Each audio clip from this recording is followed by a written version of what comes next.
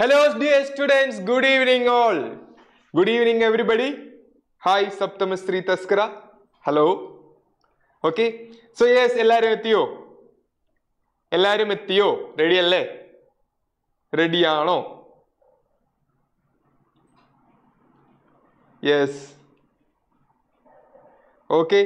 So yes makkale nammale basic mechanical engineering module 1 inde part 5 aanu nammal innu padikkanayittu povunnathu. Okay. Okay, ready?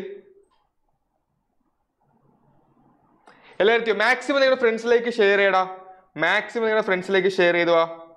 Pettan start. Okay,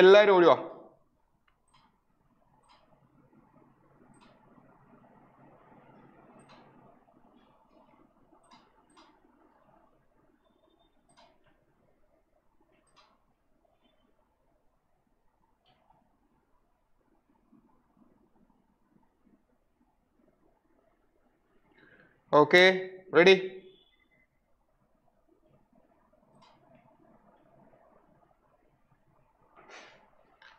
Okay, done. Clear, set. Okay, ready? Okay, start. Okay, now start basic mechanical engineering module 1 day part 5 ആണ് നമ്മൾ ഇപ്പോൾ പഠിക്കാനായിട്ട് പോകുന്നത്. Okay, ready? So yes, 1 2 3 4 നിങ്ങൾ നന്നായിട്ട് പഠിച്ചു എന്ന് വിശ്വസിക്കുന്നു. So നമുക്ക് part 5 ലോട്ട് പോകാം. Part 5 ൽ നമ്മൾ ഇന്ന് പഠിക്കാൻ പോകുന്ന കുറച്ച് തിയറി ടോപ്പിക്സ് ആണ്. That is first one എന്ന് പറയുന്നത് കൂളിംഗ് സിസ്റ്റത്തിനെ കുറിച്ച് നമ്മൾ പഠിക്കാനായിട്ട് പോകുന്നത്. Cooling system. കൂളിംഗ് സിസ്റ്റം എന്ന് പറയുമ്പോൾ എന്താ? തണുപ്പിക്കുന്നത്. എന്തിനെ തണുപ്പിക്കുന്നു? എഞ്ചിനെ തണുപ്പിക്കുന്നു. അപ്പൊ എഞ്ചിനെ തണുപ്പിക്കുന്ന ആ ഒരു കൂളിംഗ് സിസ്റ്റത്തിനെ കുറിച്ചാണ് നമ്മൾ ഇവിടെ പഠിക്കാനായിട്ട് പോകുന്നത്. ഓക്കെ, അപ്പൊ ആക്ച്വലി എന്താ സംഭവിക്കുന്നതാ? എഞ്ചിന്റെ അകത്ത് എന്ത് സംഭവിക്കുന്നു? ഫ്യൂവൽ കമ്പഷൻ നടക്കുന്നു. എഞ്ചിന്റെ അകത്ത് ഫ്യൂവൽ കമ്പഷൻ നടക്കും. ആണോ അല്ലയോ? എഞ്ചിന്റെ അകത്ത് ഫ്യൂവൽ കമ്പഷൻ നടക്കും. അതായത് ഫ്യൂവൽ കത്തും. ഈ ഫ്യൂവൽ കത്തുന്ന സമയത്ത് എന്താ സംഭവിക്കുക? ഹീറ്റ് ജനറേറ്റ് ചെയ്യും. എന്ത് ചെയ്യും? ഹീറ്റ് ജനറേറ്റ് ചെയ്യും. ഈ ഹീറ്റ് ജനറേറ്റ് ചെയ്യുന്ന ഹീറ്റ് എന്ന് പറയുന്നത് എന്തായിട്ട് കൺവേർട്ട് ചെയ്യും? വർക്കായിട്ട് കൺവേർട്ട് ചെയ്യും. പക്ഷേ ഞാൻ ചോദിക്കുന്നു, 100% വർക്കും, അതായത് ഹീറ്റ് എന്ന് പറയുന്നത് പ്യുവർ കംപ്ലീറ്റ്ലി 100%ഉം വർക്കായിട്ട് കൺവേർട്ട് ചെയ്യുമോ എന്ന് എന്റെ ക്വസ്റ്റ്യൻ ആരും ഉത്തരം പറയും. അതായത് ഈ ജനറേറ്റ് ചെയ്യുന്ന ഹീറ്റ് 100%ഉം വർക്കായിട്ട് കൺവേർട്ട് ആകുമോ? ഒരിക്കലും ഇല്ല. ഓക്കെ, 100% വർക്കായിട്ട് കൺവേർട്ട് ആകില്ല അല്ലെ? പക്ഷേ ഇവിടെ നോക്കിക്കേ, ഓൺലി 30% ഓഫ് ഹീറ്റ് മാത്രമേ എന്തായിട്ട് മാറുന്നുള്ളൂ? വർക്കായിട്ട് കൺവേർട്ട് ആകുന്നുള്ളൂ. ക്ലിയർ ആണോ? ക്ലിയർ ആണോ? ക്ലിയർ ആണോ? ഈ ബാക്കി 30% ഓഫ് ഹീറ്റ് എന്ന് പറയുന്നത് that is absorbed by the piston, cylinder head and cylinder wall. Okay, cylinder wall. അപ്പൊ ഇപ്പൊ തന്നെ നിങ്ങൾ കാര്യം മനസ്സിലായി കാണും. അതായത് ഈ ജനറേറ്റ് ചെയ്യുന്ന ഹീറ്റിൽ 30% ഹീറ്റും വർക്കായിട്ട് കൺവേർട്ട് ആകുന്നു. അതിൽ 30% അത് കഴിഞ്ഞിട്ട് 30% ഹീറ്റ് എന്ന് പറയുന്നത് ആര് അബ്സോർബ് ചെയ്യുന്നത്? പിസ്റ്റൺ അബ്സോർബ് ചെയ്യുന്നു, സിലിണ്ടർ ഹെഡ് അബ്സോർബ് ചെയ്യുന്നു, നമ്മുടെ സിലിണ്ടർ വോൾ അബ്സോർബ് ചെയ്യുന്നു. അല്ലേടാ? അപ്പൊ നിങ്ങൾ ഈ ഹീറ്റ് അബ്സോർബ് ചെയ്യുമ്പോൾ തന്നെ നിങ്ങൾക്ക് ഒരു കാര്യം മനസ്സിലായി കാണും. ഈ ഹീറ്റ് കൂടിക്കഴിഞ്ഞാൽ പ്രശ്നമുണ്ട്. ഹീറ്റ് കൂടിക്കഴിഞ്ഞാൽ ഒരു സംഭവം നടക്കും. That is called thermal expansion എന്ന് പറയും. ഹീറ്റ് കൂടിക്കഴിയുമ്പോൾ നടക്കുന്നതാണ് എന്ത്? Thermal expansion. ദാറ്റ് മീൻസ് അത് എക്സ്പാൻഡ് ആകും. എന്തെയും എക്സ്പാൻഡ് ആകും. നമ്മുടെ എഞ്ചിൻ വന്ന് പെട്ടെന്ന് എക്സ്പാൻഡ് ആകും. പക്ഷേ ഈ പറഞ്ഞ എക്സ്പാൻഷൻ നല്ലതാണോ? ഓക്കെ, അത് നമ്മൾ അതിലോട്ട് വരാം. അപ്പോ ഈ തെർമൽ എക്സ്പാൻഷൻ നടക്കുന്നത് കൊണ്ട് തന്നെ ഒരു പരിധിക്കപ്പുറം എന്ത് ചെയ്യാൻ പാടില്ല? തെർമൽ എക്സ്പാൻഷൻ നടക്കാൻ പാടില്ല. ഓക്കെ, കാരണം അത്ര ടൈറ്റ് ആയിട്ടാണ് സിലിണ്ടറിന്റെ അകത്ത് പിസ്റ്റൺ വെച്ചിരിക്കുന്നത്. അപ്പൊ വീണ്ടും അത് എക്സ്പാൻഡ് ആയി കഴിഞ്ഞാൽ അതെന്തായി പോവും? ടൈറ്റ് ആയി നമ്മുടെ എഞ്ചിൻ സീസായി പോവും. ഓക്കെ, സോ ദാറ്റ് നമ്മുടെ ഹീറ്റ് എന്ന് പറയുന്നത് ഹീറ്റ് ഷുഡ് ബി റിമൂവ്ഡ് അല്ലെ? നമ്മുടെ എഞ്ചിനിൽ ഉണ്ടാവുന്ന ഹീറ്റ് എന്ന് പറയുന്നത് എന്ത് ചെയ്യണം? Should be removed. ക്ലിയർ ആണോ? ക്ലിയർ ആണോ? നമ്മുടെ എഞ്ചിൻ വോളില്ലേ, എഞ്ചിൻ വോൾ എന്ന് പറയുന്നത് എഞ്ചിൻ വോൾ അല്ല, സോറി, സിലിണ്ടർ വോൾ എന്ന് പറയുന്നത്, സിലിണ്ടർ വോളിൽ 250 ഡിഗ്രി സെൽഷ്യസിനെക്കാട്ടിലും കൂടുതൽ ടെമ്പറേച്ചർ എന്താകാൻ പാടില്ല? ഉണ്ടാകാൻ പാടില്ല. മനസ്സിലാവുന്നുണ്ടോ? മാക്സിമം എത്ര വരെ പോവുള്ളൂ? 250 ഡിഗ്രി സെൽഷ്യസ് വരെ പോകാൻ പാടുള്ളൂ. 250 ഡിഗ്രി സെൽഷ്യസിനെ എക്സീഡ് ചെയ്യാൻ പാടില്ല. ഓക്കെ ആണോ? ഓക്കെ ആണോ? അപ്പോ ഹൈ ടെമ്പറേച്ചറിൽ ടെമ്പറേച്ചർ കൂടുന്ന സമയത്ത് എന്താ സംഭവിക്കുക? ഞാൻ ഓൾറെഡി പറഞ്ഞ പോലെ തെർമൽ എക്സ്പാൻഷൻ സംഭവിക്കും. ദാറ്റ് ഈസ് പിസ്റ്റൺ എന്ത് ചെയ്യുന്നു? എക്സ്പാൻഡ് ചെയ്യുന്നു. എക്സ്പാൻഡ് ചെയ്യുന്നു. ഇവിടെ ഒരു കാര്യം നോക്കിയാൽ നിങ്ങൾക്ക് മനസ്സിലാകും. ഇതെന്ന് പറയുന്ന ഒരു സിലിണ്ടർ ആണ്. ഈ സിലിണ്ടറിനുള്ളിൽ ഇത് നോക്കിയേ, വളരെ ടൈറ്റ് ആയിട്ടാണ് എന്ത് വെച്ചിരിക്കുന്നത്? വളരെ ടൈറ്റ് എന്ന് വെച്ച് കഴിഞ്ഞാൽ കറക്റ്റ് ആയിട്ട് അതിന് മൂവ് ചെയ്യുന്ന രീതിയിലാണ് പിസ്റ്റൺ വെച്ചിരിക്കുന്നത്.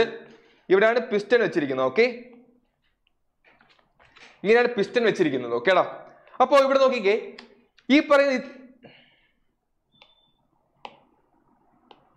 അപ്പോ ഓൾറെഡി നല്ല ടൈറ്റിലാണ് പിസ്റ്റൺ ഇരിക്കുന്നത്. അപ്പോ എന്നിട്ടും ഈ പിസ്റ്റൺ എന്ത് ചെയ്യുന്നുണ്ട്? മുകളിലും താഴെയും എന്ത് ചെയ്യും? മൂവ് ചെയ്യും.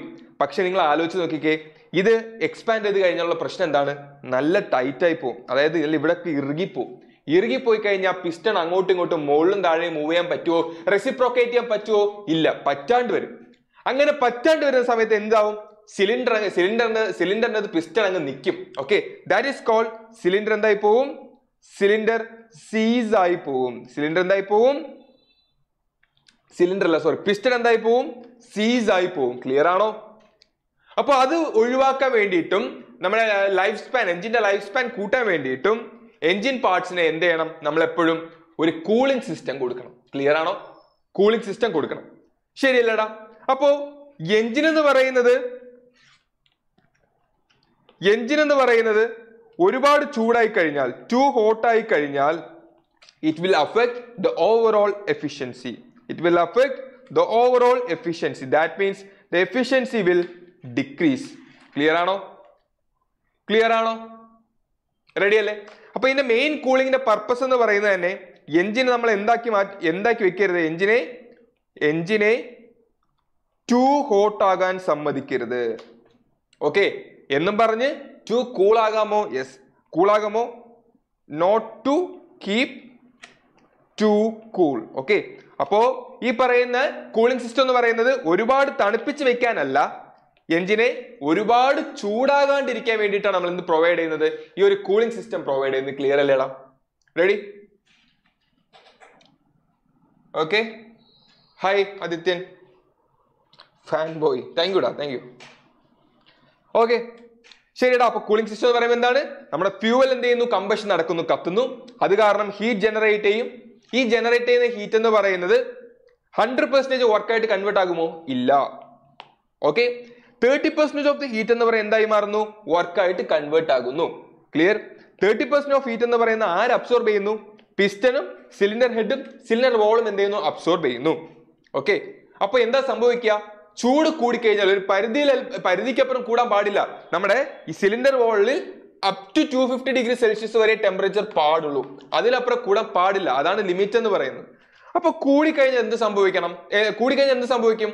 ഈ പറയുന്ന പിസ്റ്റൺ എക്സ്പാൻഡ് ചെയ്യും. പിസ്റ്റൺ എക്സ്പാൻഡ് ചെയ്ത് കഴിഞ്ഞാൽ എന്താ സംഭവിക്കുക? ഇതിന്റെ അകത്ത് ഇറുകിപ്പോവും, കുടുങ്ങിപ്പോവും.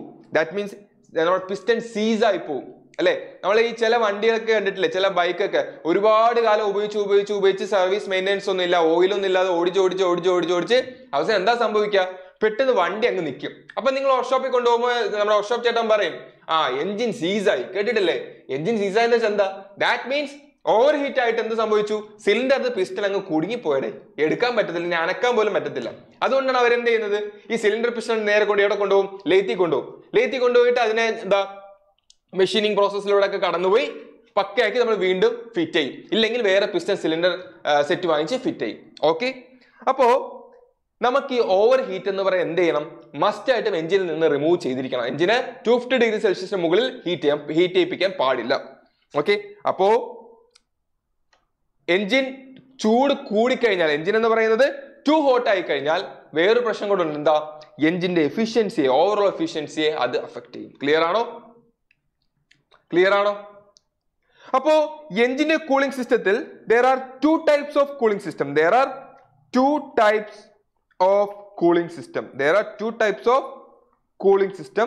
എന്താണ് two types of cooling system എന്ന് പറയുന്നത്? That is, first one എന്ന് പറയുന്നത് air cooling system, second one എന്ന് പറയുന്നത് liquid cooling system.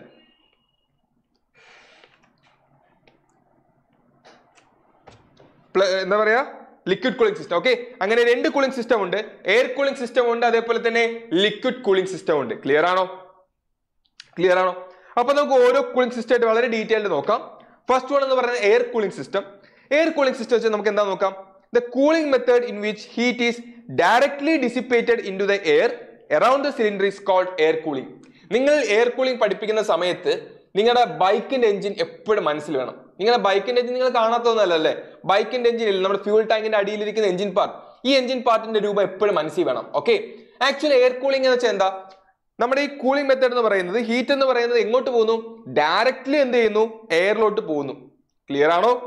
The basic principle involve in this type of cooling system is to have A current of air flowing continuously over the heated surface from where the heat is to be removed. അല്ലെ, അപ്പോ നമ്മുടെ എഞ്ചിനിൽ നിന്ന് നമുക്ക് എന്ത് ചെയ്യണം? ഹീറ്റിനെ remove ചെയ്തുകൊണ്ടേയിരിക്കണം.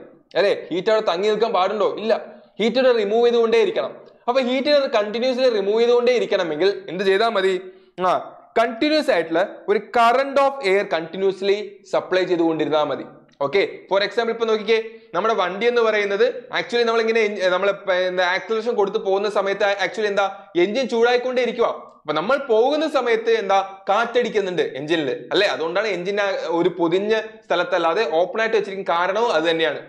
എഞ്ചിനിൽ എന്തടിക്കുന്നുണ്ട്? കാറ്റടിക്കുന്നുണ്ട്, air അടിക്കുന്നുണ്ട്. ഓക്കെ, കണ്ടിന്യൂസ് ആയിട്ടുള്ള ഒരു എയർ ഫ്ലോ നമ്മുടെ എഞ്ചിനിലൂടെ കടന്നു പോകുന്ന സമയത്ത് എന്ത് ചെയ്യുന്നു? നമ്മുടെ എഞ്ചിനിലെ ചൂട് എവിടെ ഇങ്ങോട്ട് പോകുന്നു? നമ്മുടെ എയറിലോട്ട് പോകുന്നു. അങ്ങനെ engine കൂളാകും. That is air cooling system. Okay, ഇത് എവിടെയൊക്കെ യൂസ് ചെയ്യുന്നു? Yes, it is used in motor cycles, airplane engines and small stationery engines. In this type heat is dissipated directly to the air after being conducted through the cylinder walls. Already ഞാൻ പറഞ്ഞു തന്നു. Clear അല്ലേ? Clear അല്ലേടാ? Okay, so ഇതാണ് നമ്മുടെ ഏതാ air cooling system എന്ന് പറയുന്നത്. എഞ്ചിനും എയർ കൂളിംഗ് സിസ്റ്റവും ഞാനിവിടെ ഫിഗർ വെച്ചിട്ടുണ്ട്. Okay, done. Usually fins are provided on the outer surface of the cylinder and cylinder head to increase the area exposed to the cooling air. നിങ്ങൾ ആലോചിച്ച് നോക്ക്, നിങ്ങളുടെ ബൈക്കിന്റെ എഞ്ചിൻ എന്ന് പറയുന്നത് ഇതാണെങ്കിൽ, ഈ ബൈക്കിന്റെ എഞ്ചിനിൽ ഇങ്ങനെ കുറെ ഒരുമാതിരി ഇങ്ങനെ സ്റ്റെപ്പ് ആയിട്ട് ഇരിക്കും. ശ്രദ്ധിച്ചിട്ടില്ലേ? അത് എന്താ സംഭവം? ഇതിന് നമ്മൾ പറഞ്ഞ പേരാണ് ഫിൻസ് എന്ന് പറയും. എന്ത് ഫിൻസ്? കൂളിംഗ് ഫിൻസ് എന്ന് പറയും. എന്ത് ഫിൻസ് എന്ന് പറയും? കൂളിംഗ് ഫിൻസ് എന്ന് പറയും. ദോ ഈ പറയുന്ന ലൈൻസ് നമ്മൾ എന്തെന്ന് പറയുന്നത്? കൂളിംഗ് ഫിൻസ് എന്ന് പറയും. ക്ലിയർ ആണോ? എന്തിനാണ് ഈ കൂളിംഗ് ഫിൻസ് കൊടുത്തിരിക്കുന്നത്? യെസ്, ഇവിടെ നോക്കൂ. Fins are provided on the outer surface of cylinder and cylinder head to increase the area exposed to the cooling air. അല്ലെ, അപ്പൊ എഞ്ചിന്റെ അകത്തുണ്ടാവുന്ന ചൂട് പുറത്തു വരണമെങ്കിൽ അവിടുത്തെ ഏരിയ എന്ത് ചെയ്യണം? കുറച്ച് കൂടുതലാണെങ്കിൽ ഒരുപാട് ചൂട് എന്ത് ചെയ്യുന്നു? എയറിലോട്ട് കണ്ടക്ട് ചെയ്യും, എയറിലോട്ട് പുറത്തോട്ട് വരും. ഓക്കെ, അപ്പൊ ആ ഒരു ഏരിയ ഇൻക്രീസ് ചെയ്യാൻ വേണ്ടിയിട്ടാണ് കണ്ടോ ഇങ്ങനത്തെ ഫിൻസ് കൊടുത്തിരിക്കുന്നത്, ഇങ്ങനെ ഒരുപാട് ഫിൻസ് കൊടുത്തിരിക്കുന്നത്. ക്ലിയർ ആണോ? In some cases, a blower is fitted. ഇതാണ് blower. A blower is fitted which throws air in these fins to increase the heat transfer rate. In mobile engines, the forward velocity of the engine helps in increasing the air velocity. ചില എഞ്ചിൻസിൽ ഇവിടെ എന്ത് കൊടുത്തിരിക്കും? Blower കൊടുത്തിരിക്കും. എന്തിനാണ് ഈ blower കൊടുത്തിരിക്കുന്നത്? നോക്കൂ, അതായത് air എന്ത് ചെയ്യുന്നു? ഈ ഫിൻസിന്റെ മുകളിൽ ഇങ്ങനെ അടിച്ചുകൊണ്ടേയിരിക്കും ബ്ലോവർ. എന്തിനു വേണ്ടിയിട്ടാ? ഹീറ്റ് ട്രാൻസ്ഫർ റേറ്റ് കൂട്ടാൻ വേണ്ടിയിട്ടാ. എന്താണ് ഹീറ്റ് ട്രാൻസ്ഫർ റേറ്റ്? എഞ്ചിന്റെ അകത്തുണ്ടാവുന്ന ഹീറ്റ് എന്ന് പറയുന്നത് എയറിലോട്ട് ട്രാൻസ്ഫർ ചെയ്യണം, എയറിലോട്ട് പോകണം. അപ്പോ ഈ പറയുന്ന എഞ്ചിനിലുള്ള ഉണ്ടാവുന്ന ഹീറ്റ് എന്ന് പറയുന്നത് എയറിലോട്ട് പോകാൻ വേണ്ടിയിട്ടാണ് നമ്മൾ എന്തും കൊടുക്കുന്ന? ബ്ലോവർ കൊടുക്കുന്നത്. അപ്പം വീണ്ടും കാറ്റടിച്ചുകൊണ്ടിരിക്കല്ലേ, അപ്പൊ വീണ്ടും എന്ത് ചെയ്യുന്നു? എയർ പെട്ടെന്ന് ഹീറ്റ് ട്രാൻസ്ഫർ റേറ്റ് എന്ന് പറയുന്നത് കൂടുതലാണ് എവിടെ? ബ്ലോവർ യൂസ് ചെയ്യുമ്പോൾ. അപ്പൊ ഹീറ്റ് എന്ന് പറയുന്നത് എയറിൽ പൊക്കോണ്ടേയിരിക്കും. ഓക്കെ, പക്ഷെ ബൈക്കിലേക്ക് അതിന്റെ ആവശ്യം ഇല്ല, കാരണം നമ്മൾ പൊത്തലക്ക് പോവല്ലേ. അപ്പൊ ഓൾറെഡി എന്താ, കാറ്റൊക്കെ അടിച്ചു കയറി അങ്ങ് ഹീറ്റ് എയറിൽ അങ്ങ് പൊക്കോളും. ബ്ലോവറിനെക്കാളും പവർഫുൾ ആയിട്ടാണ് നമ്മുടെ പോക്ക്, അല്ലേ? അപ്പോ ആ ഒരു കാര്യം മനസ്സിലായോ? Clear?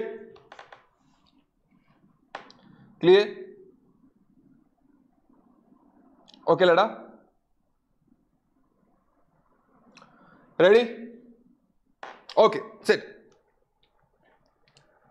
The advantages of air cooling includes simplicity, lightness, cheapness and absence of water and circulation system. അല്ലെ, നിങ്ങൾ ആലോചിച്ച് നോക്കൂ, നിങ്ങളുടെ എഞ്ചിൻ എന്ന് പറയുന്നത് വളരെ കോമ്പാക്ട് ആണ്, ചെറുതാണ്, വലിയ ഹെവി വെയിറ്റോ കാര്യങ്ങളോ ഒന്നുമില്ല. അത് മാത്രമല്ല നിങ്ങളുടെ ബൈക്കിന്റെ റേറ്റ് എന്ന് പറയുന്നത് കാറിന്റെ റേറ്റ് നിങ്ങൾ ആലോചിച്ച് നോക്ക്.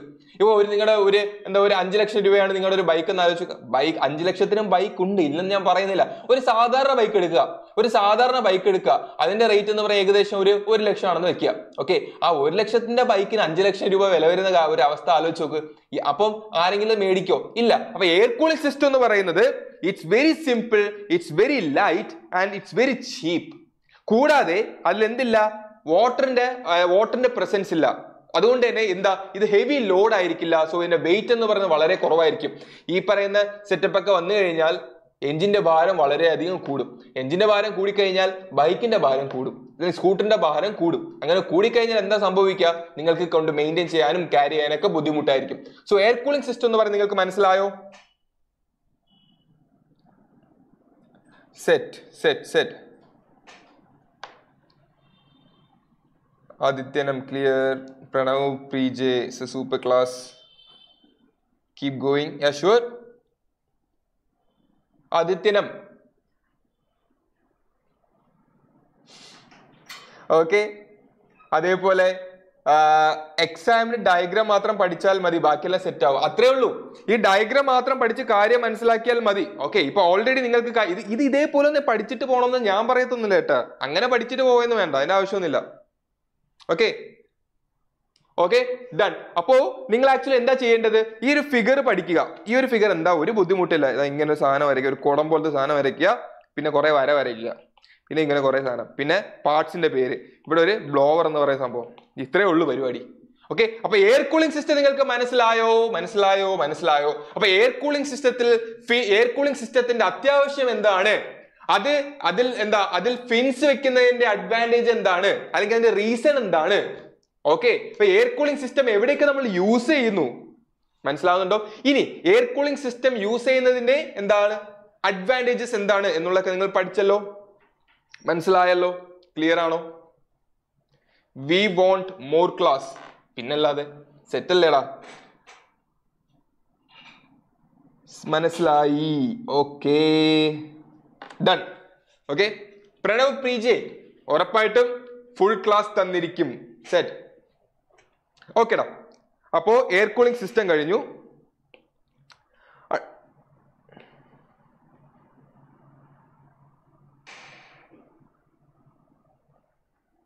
അടുത്ത നമുക്ക് പോകേണ്ടത് liquid cooling സിസ്റ്റത്തിലാണ്. Liquid cooling system എന്ന് പറയുമ്പോൾ അതിന് വേറൊരു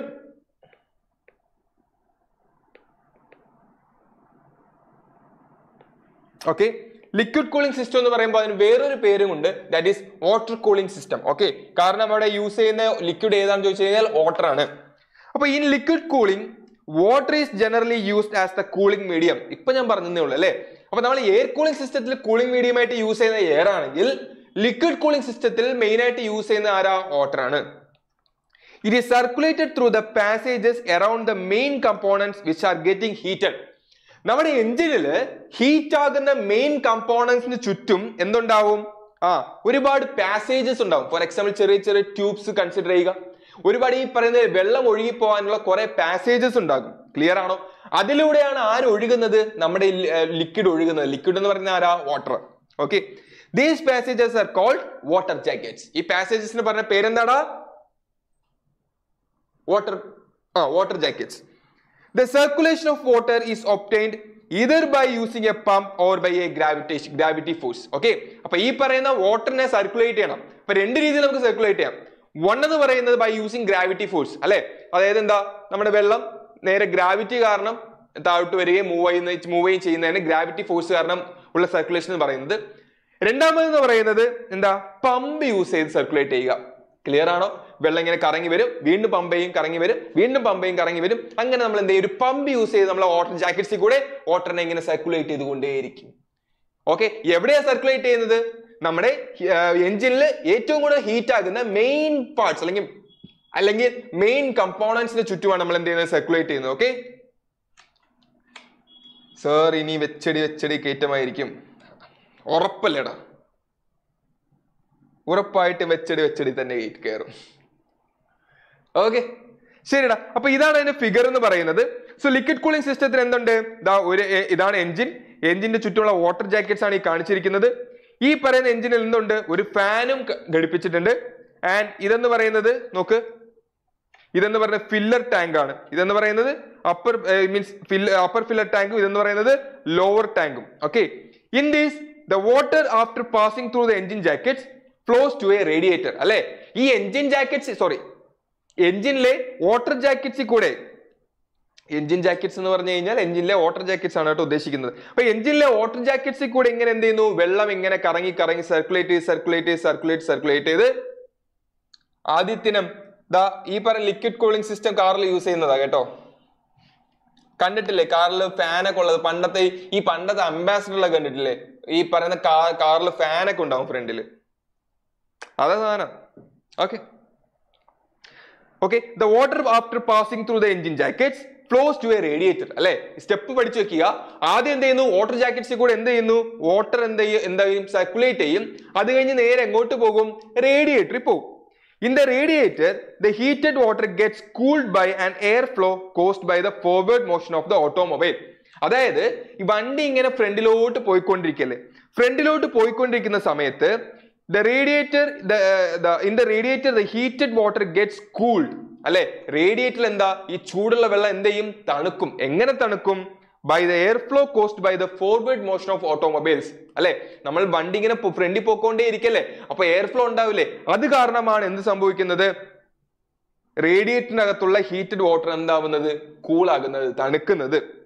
okay, to increase the heat transfer area of the radiator tubes are provided with fins. Okay, നമ്മുടെ ഹീറ്റ് ട്രാൻസ്ഫർ കൂട്ടാൻ വേണ്ടിയിട്ട് റേഡിയേറ്റർ ട്യൂബ്സ് എന്ത് ചെയ്യുന്നു? ഫിൻസ് ഫിക്സ് ചെയ്യുന്നു. എന്താ ഫിൻസ് എന്നുള്ള കാര്യം ഞാൻ നിങ്ങൾക്ക് പറഞ്ഞു തന്നു.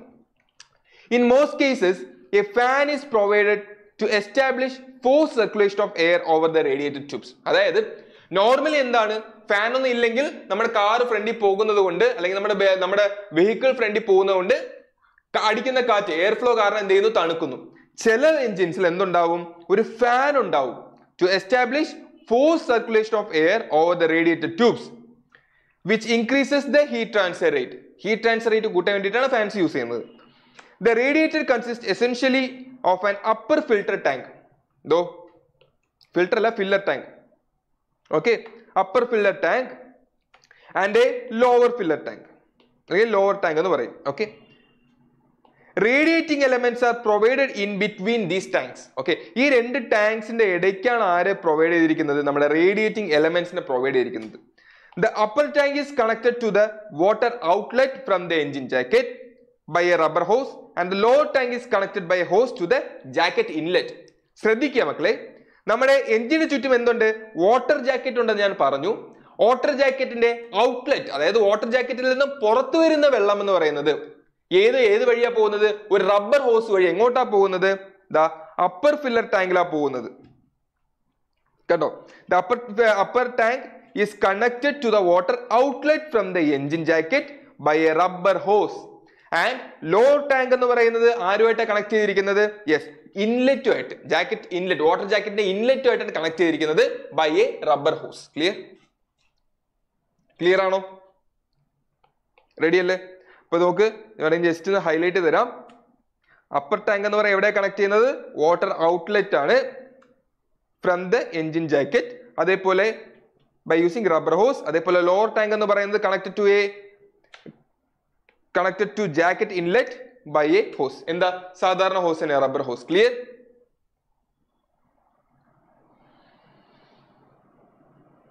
ഓക്കെ അല്ലേടാ? അപ്പൊ ഈ ഒരു കാര്യം പഠിച്ചോളുക. ക്ലിയർ ആണോ?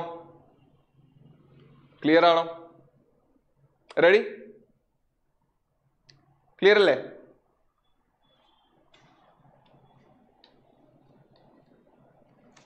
ഓക്കെ, സോ യെസ്, ഇനി വേറൊരു കാര്യം കൂടെ പറഞ്ഞുതരാം. നമ്മുടെ ഈ പറയുന്ന ഹയർ ഓൾട്ടിറ്റ്യൂഡ് റീജിയൻസ് ഉണ്ട്. For example Sweden, Norway, Finland, അതേപോലെയുള്ള സ്ഥലങ്ങളിൽ വിന്റർ ആകുന്ന സമയത്ത് അവിടെ എന്താ സംഭവിക്കാന്ന് അറിയോ? അവിടെ under extreme called to avoid freezing of water in the radiator tubes sometimes anti freeze solution. എന്താണ് anti freeze solution containing ethylene glycol is added with the cooling water. നിങ്ങൾ ആലോചിച്ച് നോക്കൂ, വാട്ടർ ജാക്കറ്റ്സിന്റെ അകത്ത്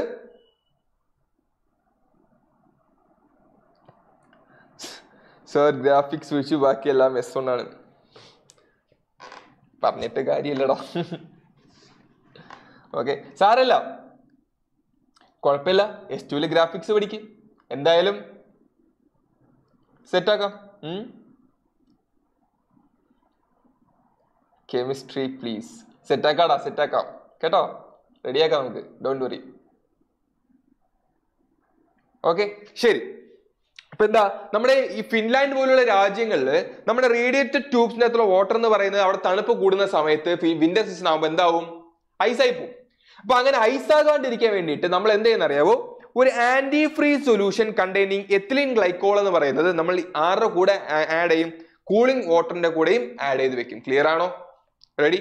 സോ അത്രേ ഉള്ളൂ നമ്മുടെ ലിക്വിഡ് കൂളിംഗ് സിസ്റ്റം എന്ന് പറയുന്നത്, അല്ലെങ്കിൽ വാട്ടർ കൂളിംഗ് സിസ്റ്റം എന്ന് പറയുന്നത്. സോ ലിക്വിഡ് കൂളിംഗ് എന്ന് പറയുന്നത് ക്ലിയർ അല്ലേ, റെഡി അല്ലേ? ഓക്കെ, അടുത്തെന്ന് പറയുന്നത് ലൂബ്രിക്കേഷൻ ആണ്. സോ കൂളിംഗ് കഴിഞ്ഞു കഴിഞ്ഞാൽ നിങ്ങൾക്ക് അടുത്ത് പഠിക്കാനുള്ളത് ലൂബ്രിക്കേഷൻ ആണ്. ലൂബ്രിക്കേഷൻ എന്താ പഠിക്കാനുള്ളത്? എന്തിനാ ലൂബ്രിക്കേറ്റ് ചെയ്യുന്ന ആലോചിച്ചിട്ടുണ്ടോ? എന്തിനാ ലൂബ്രിക്കേറ്റ് ചെയ്യുന്നത്? ഇനി ലൂബ്രിക്കേഷൻ മീൻസ് എന്താ? ആക്ച്വലി ലൂബ്രിക്കേഷൻ എന്ന് വെച്ച് കഴിഞ്ഞാൽ ഫ്രിക്ഷൻ കുറയ്ക്കാൻ വേണ്ടിയിട്ടാണ് നമ്മൾ ലൂബ്രിക്കന്റ് യൂസ് ചെയ്യുന്നത്, അല്ലെ? ഫോർ എക്സാമ്പിൾ, നിങ്ങളിപ്പോ ഏതെങ്കിലും പാർട്സ് എന്ത് ചെയ്യും, ഈ ഡോറൊക്കെ ഭയങ്കര തുറക്കാൻ അടയ്ക്കാനൊക്കെ ഭയങ്കര ടൈറ്റ് ആയിരിക്കുന്ന സമയത്തോ, അല്ലെങ്കിൽ തുറക്കുമ്പോഴും അടയ്ക്കുമ്പോഴും എന്നൊരു സൗണ്ട് ഒക്കെ കേൾക്കുമല്ലോ, അല്ലെ? അത് ആ സമയത്ത് നമ്മൾ എന്ത് ചെയ്യും, ചെറുതായിട്ടൊന്ന് ഓയിൽ ഒഴിച്ചു കൊടുക്കും, ചെറിയ 1-2 തുള്ളി എണ്ണ ഒഴിച്ചു കൊടുക്കും. അപ്പൊ ആക്ച്വലി സ്മൂത്ത് ആയിട്ട് ഡോറ് പോകും. എന്തുകൊണ്ടാ? ബിക്കോസ് അവിടെ actually oil acts as lubricant. മനസ്സിലാവുന്നുണ്ടോ? അവിടെ ഫ്രിക്ഷൻ കൂടുതലായതുകൊണ്ടാണ് ഡോർ അടയ്ക്കാനും തുറക്കാനും ഒരു ബുദ്ധിമുട്ട് വന്നത്. ഓയിൽ ഇട്ടപ്പോ എന്തായി, ഫ്രിക്ഷൻ കുറഞ്ഞപ്പോ സ്മൂത്ത് ആയിട്ട് ഡോർ അടയ്ക്കാനും തുറക്കാനും പറ്റി. ഇത്രേ ഉള്ളൂ പരിപാടി. അത്രേ ഉള്ളൂ ലൂബ്രിക്കേഷന്റെ എന്താ പറയാ നെസസിറ്റി. അതിന് വേണ്ടിയിട്ടാണ് നമ്മൾ ലൂബ്രിക്കേറ്റ് ചെയ്യുന്നത്, അല്ലെങ്കിൽ എന്താ പറയാ ലൂബ്രിക്കൻസ് യൂസ് ചെയ്യുന്നത്. Lubrication of engine parts are necessary in order to reduce friction between moving parts of the engine, അല്ലെ? നമ്മുടെ എഞ്ചിന്റെ അകത്ത് ഒരുപാട് പാർട്ട് എന്ത് ചെയ്യുന്നുണ്ട്, മൂവ് ചെയ്യുന്നുണ്ട്. അപ്പൊ ഈ മൂവ് ചെയ്യുന്ന സമയത്ത് ഫ്രിക്ഷൻ കാരണം എനർജി ലോസ് ഉണ്ടാകും. അപ്പൊ ഫ്രിക്ഷൻ കാരണം എനർജി ലോസ് ഉണ്ടായി കഴിഞ്ഞാൽ അത് വലിയ ലോസ് തന്നെയാണ്, അല്ലെ? അപ്പോ ഫ്രിക്ഷൻ കാരണം എന്തോ ഉണ്ടാവരുത്, എനർജി ലോസ് ഉണ്ടാവരുത്. എനർജി ലോസ് ഉണ്ടാവാണ്ടിരിക്കാൻ ഫ്രിക്ഷൻ മാക്സിമം കുറയ്ക്കുക, അല്ലെങ്കിൽ ഫ്രിക്ഷൻ കംപ്ലീറ്റ്ലി അവോയ്ഡ് ചെയ്യുക എന്നുള്ളതേ ഉള്ളൂ. അപ്പൊ ഫ്രിക്ഷൻ എന്താ പറയാ അവോയ്ഡ് ചെയ്യാൻ വേണ്ടിയിട്ടാണ്, അല്ലെങ്കിൽ ഫ്രിക്ഷനെ റെഡ്യൂസ് ചെയ്യാൻ വേണ്ടിയിട്ടാണ് നമ്മൾ എന്ത് യൂസ് ചെയ്യുന്നത്, ലൂബ്രിക്കൻസ് യൂസ് ചെയ്യുന്നത്. That process is called lubrication. They will develop considerable friction of and heat resulting in excessive wear, അല്ലെ? സാധാരണഗതിയിൽ നമ്മുടെ ലൂബ്രിക്കൻസ് യൂസ് ചെയ്തില്ലെങ്കിൽ എന്താ സംഭവിക്കുക, അവിടെ ഫ്രിക്ഷൻ ഡെവലപ്പ് ആവുകയും ഫ്രിക്ഷൻ കാരണം ഒരുപാട് ഹീറ്റ് ഡെവലപ്പ് ആവുകയും അത് മാത്രമല്ല എഞ്ചിൻ പെട്ടെന്ന് കേടായി പോവുകയും ചെയ്യും. ഞാൻ പറഞ്ഞു തന്നിരുന്നു, ഒരുപാട് ഹീറ്റ് ഡെവലപ്പ് ആയി കഴിഞ്ഞാൽ എന്താ സംഭവിക്കുക, അവിടെ ഒരുമാതിരി ഇങ്ങനെ ആ പറയുന്ന മെറ്റൽ എന്ത് ചുട്ടു പഴുക്കും, അല്ലെ? അതേപോലെ അതെന്ത് എക്സ്പാൻഡ് ചെയ്യും. ആ സമയത്ത് എഞ്ചിന് എന്താ ബുദ്ധിമുട്ടാ. മനസ്സിലാവുന്നുണ്ടോ? എഞ്ചിൻ എന്തായി പോവും, ചീത്തയായി പോവും. യെസ്, ആദ്യത്തിന് കറക്റ്റ് ആണ്. ഗ്രീസ് എന്ന് പറയുന്നത് എന്താണ്, ഒരു ലൂബ്രിക്കന്റ് ആണ്. റെഡി അല്ലേ? ഇപ്പൊ ഫോർ എക്സാമ്പിൾ, നിങ്ങൾ മര്യാദയ്ക്ക് ടൈൽസ് ഇട്ട തറയിൽ കൂടെ നടന്നു, അവിടെ 1 ലിറ്റർ എണ്ണ എടുത്ത് ഒഴിച്ചു. അപ്പൊ നിങ്ങൾ നടക്കുന്ന സമയത്ത് എന്താ, നിങ്ങൾ സ്മൂത്ത് ആയിട്ട് അങ്ങ് ചെറിയ പോലെ. എന്തുകൊണ്ടാണ് ചെറിയ പോകുന്നത്? ബിക്കോസ് അവിടെ ഫ്രിക്ഷൻ കുറഞ്ഞുകൊണ്ടാണ് നിങ്ങൾ എന്ത് ചെയ്യുന്നത്, ഇങ്ങനെ സ്ലിപ്പായി പോകുന്നത്. ക്ലിയർ അല്ലടാ? അത്രേ ഉള്ളൂ. ഇപ്പൊ സ്മൂത്ത് ആയിട്ടുള്ള മൂവിങ്ങിന് വേണ്ടിയിട്ടാണ് ആരെ യൂസ് ചെയ്യുന്നത്, നമ്മൾ ലൂബ്രിക്കൻസിനെ യൂസ് ചെയ്യുന്നത്. ക്ലിയർ ആണോ? This can be reduced by placing A film of lubricating oil between the moving part of that they ride on the oil film instead. This will decrease the power required to overcome friction and will reduce the wear between rubbing parts. അത്രേ ഉള്ളൂ. ഇപ്പൊ പറഞ്ഞു തന്നെയാണ്. അതായത് ഇപ്പൊ നിങ്ങൾ ആലോചിച്ച് നോക്കിയേ, ഞാൻ നേരത്തെ പറഞ്ഞതുപോലെ ഈ ഡോറിന് ജസ്റ്റ് അങ്ങോട്ടും ഇങ്ങോട്ടും അനക്കുന്ന സമയത്ത് എന്താ ഭയങ്കര ബുദ്ധിമുട്ടായിരിക്കും, ഭയങ്കര ടൈറ്റ് ആയിരിക്കും, അല്ലെ? അതേപോലെ തന്നെയാണ് എഞ്ചിനിൽ ഫ്രിക്ഷൻ കൂടിക്കഴിഞ്ഞാൽ എഞ്ചിന്റെ മൂവിംഗ് പാർട്സ് എന്ന് പറയുന്നത് അങ്ങോട്ടും ഇങ്ങോട്ടും മൂവ് ചെയ്യാനായിട്ട് ഭയങ്കര ബുദ്ധിമുട്ടുണ്ടാവും. ഈ ബുദ്ധിമുട്ടുണ്ടാവുന്ന സമയത്ത് എന്താ, ഇപ്പൊ ആക്ച്വലി ഒരു ഡോർ നിങ്ങൾ അടയ്ക്കുന്ന സമയത്ത് അടയുന്നില്ല, നിങ്ങൾ എന്ത് ചെയ്യും, അങ്ങ് പുഷ് ചെയ്ത് അടയ്ക്കുക, അല്ലെ? നല്ല ബലം പ്രയോഗിച്ച് അങ്ങ് തള്ളി അങ്ങ് അടയ്ക്കും, അല്ലെ? അപ്പം നിങ്ങൾ മാക്സിമം എനർജി കൊടുക്കുന്നുണ്ട്.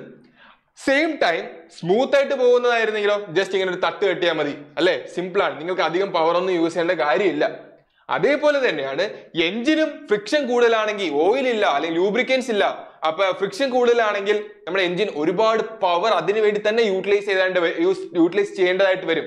പക്ഷേ അത്യാവശ്യം എന്താ ലൂബ്രിക്കൻസ് ഒക്കെ യൂസ് ചെയ്തിട്ടുണ്ടെങ്കിൽ അധികം പവർ ഒന്നും എന്തില്ല യൂസ് ചെയ്യേണ്ടി വരില്ല. കാരണം ഫ്രിക്ഷൻ എന്ന് പറയുന്നത് വളരെ കുറവാണ്. അപ്പൊ ഫ്രിക്ഷൻ കൂടുമ്പോൾ നിങ്ങൾ എന്താ എഞ്ചിൻ അത്രയും പവർ കൊടുക്കേണ്ടി വരും. ഫ്രിക്ഷൻ കുറഞ്ഞാൽ എഞ്ചിൻ അത്ര പവർ കൊടുക്കേണ്ടി വരില്ല. അപ്പോ എഞ്ചിൻ ഒരു കുറച്ച് പവർ മാത്രമേ കൊടുക്കുന്നുള്ളെങ്കിൽ എഞ്ചിന്റെ എഫിഷ്യൻസി ഭയങ്കരമായിട്ട് കൂടൂലേ? ഫ്രിക്ഷന്റെ പേരിൽ മാത്രം എഞ്ചിൻ ഫുൾ പവർ കൊടുത്തുകൊണ്ടിരുന്ന കഴിഞ്ഞാൽ എഞ്ചിന്റെ എഫിഷ്യൻസി കുറയില്ലേ? അപ്പൊ ലൂബ്രിക്കൻസിന്റെ ഇമ്പോർട്ടൻസ് ഇപ്പൊ മനസ്സിലായില്ലേ? The oil in the engine has several functions to perform. അല്ലെ, എഞ്ചിനകത്തുള്ള ഓയിലിന് ഒരുപാട് ഫങ്ഷൻസ് ഉണ്ട്. ഏതൊക്കെയാ? It must remove the heat from the parts it comes in contact with, keep the metal surface apart and prevent friction. അല്ലെ, അപ്പൊ mainly എഞ്ചിനിലുള്ള ഓയിലിന്റെ importance എന്താണ്, അല്ലെങ്കിൽ function എന്താന്ന് വെച്ച് കഴിഞ്ഞാൽ എഞ്ചിനെ കൂളാക്കുക എന്നുള്ള ഒരു ഫംഗ്ഷൻ ഉണ്ട്. ഓക്കെ, എഞ്ചിനെ കൂളാക്കുക എന്ന് പറയുന്ന ഫംഗ്ഷൻ ഉണ്ട്.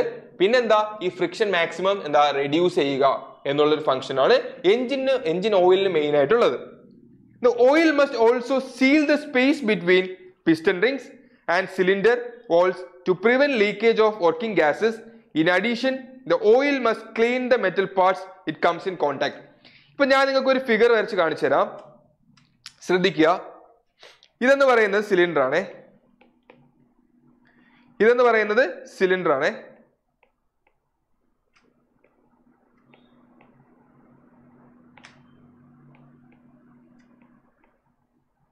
ഓക്കെ, ഈ സിലിണ്ടറിൽ എന്തുണ്ട്? ഒരു പിസ്റ്റൺ ഞാൻ വരയ്ക്കുവാണേ.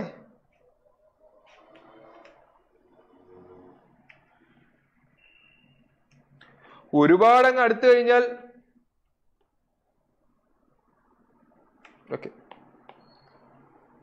ഓക്കെ. അപ്പൊ ആക്ച്വലി എന്താണ്? ഇതാണ് പിസ്റ്റൺ എന്ന് പറയുന്നത്.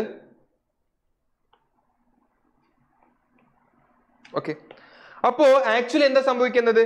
ഈ പിസ്റ്റൺ എന്ന് പറയുന്നത് മുകളിലും താഴെയും മൂവ് ചെയ്യണം. അപ്പൊ ഇവിടെ ഇങ്ങനെ ടൈറ്റ് ആയിരുന്നു കഴിഞ്ഞാൽ മൂവ് ചെയ്യുവോ? ഇല്ല.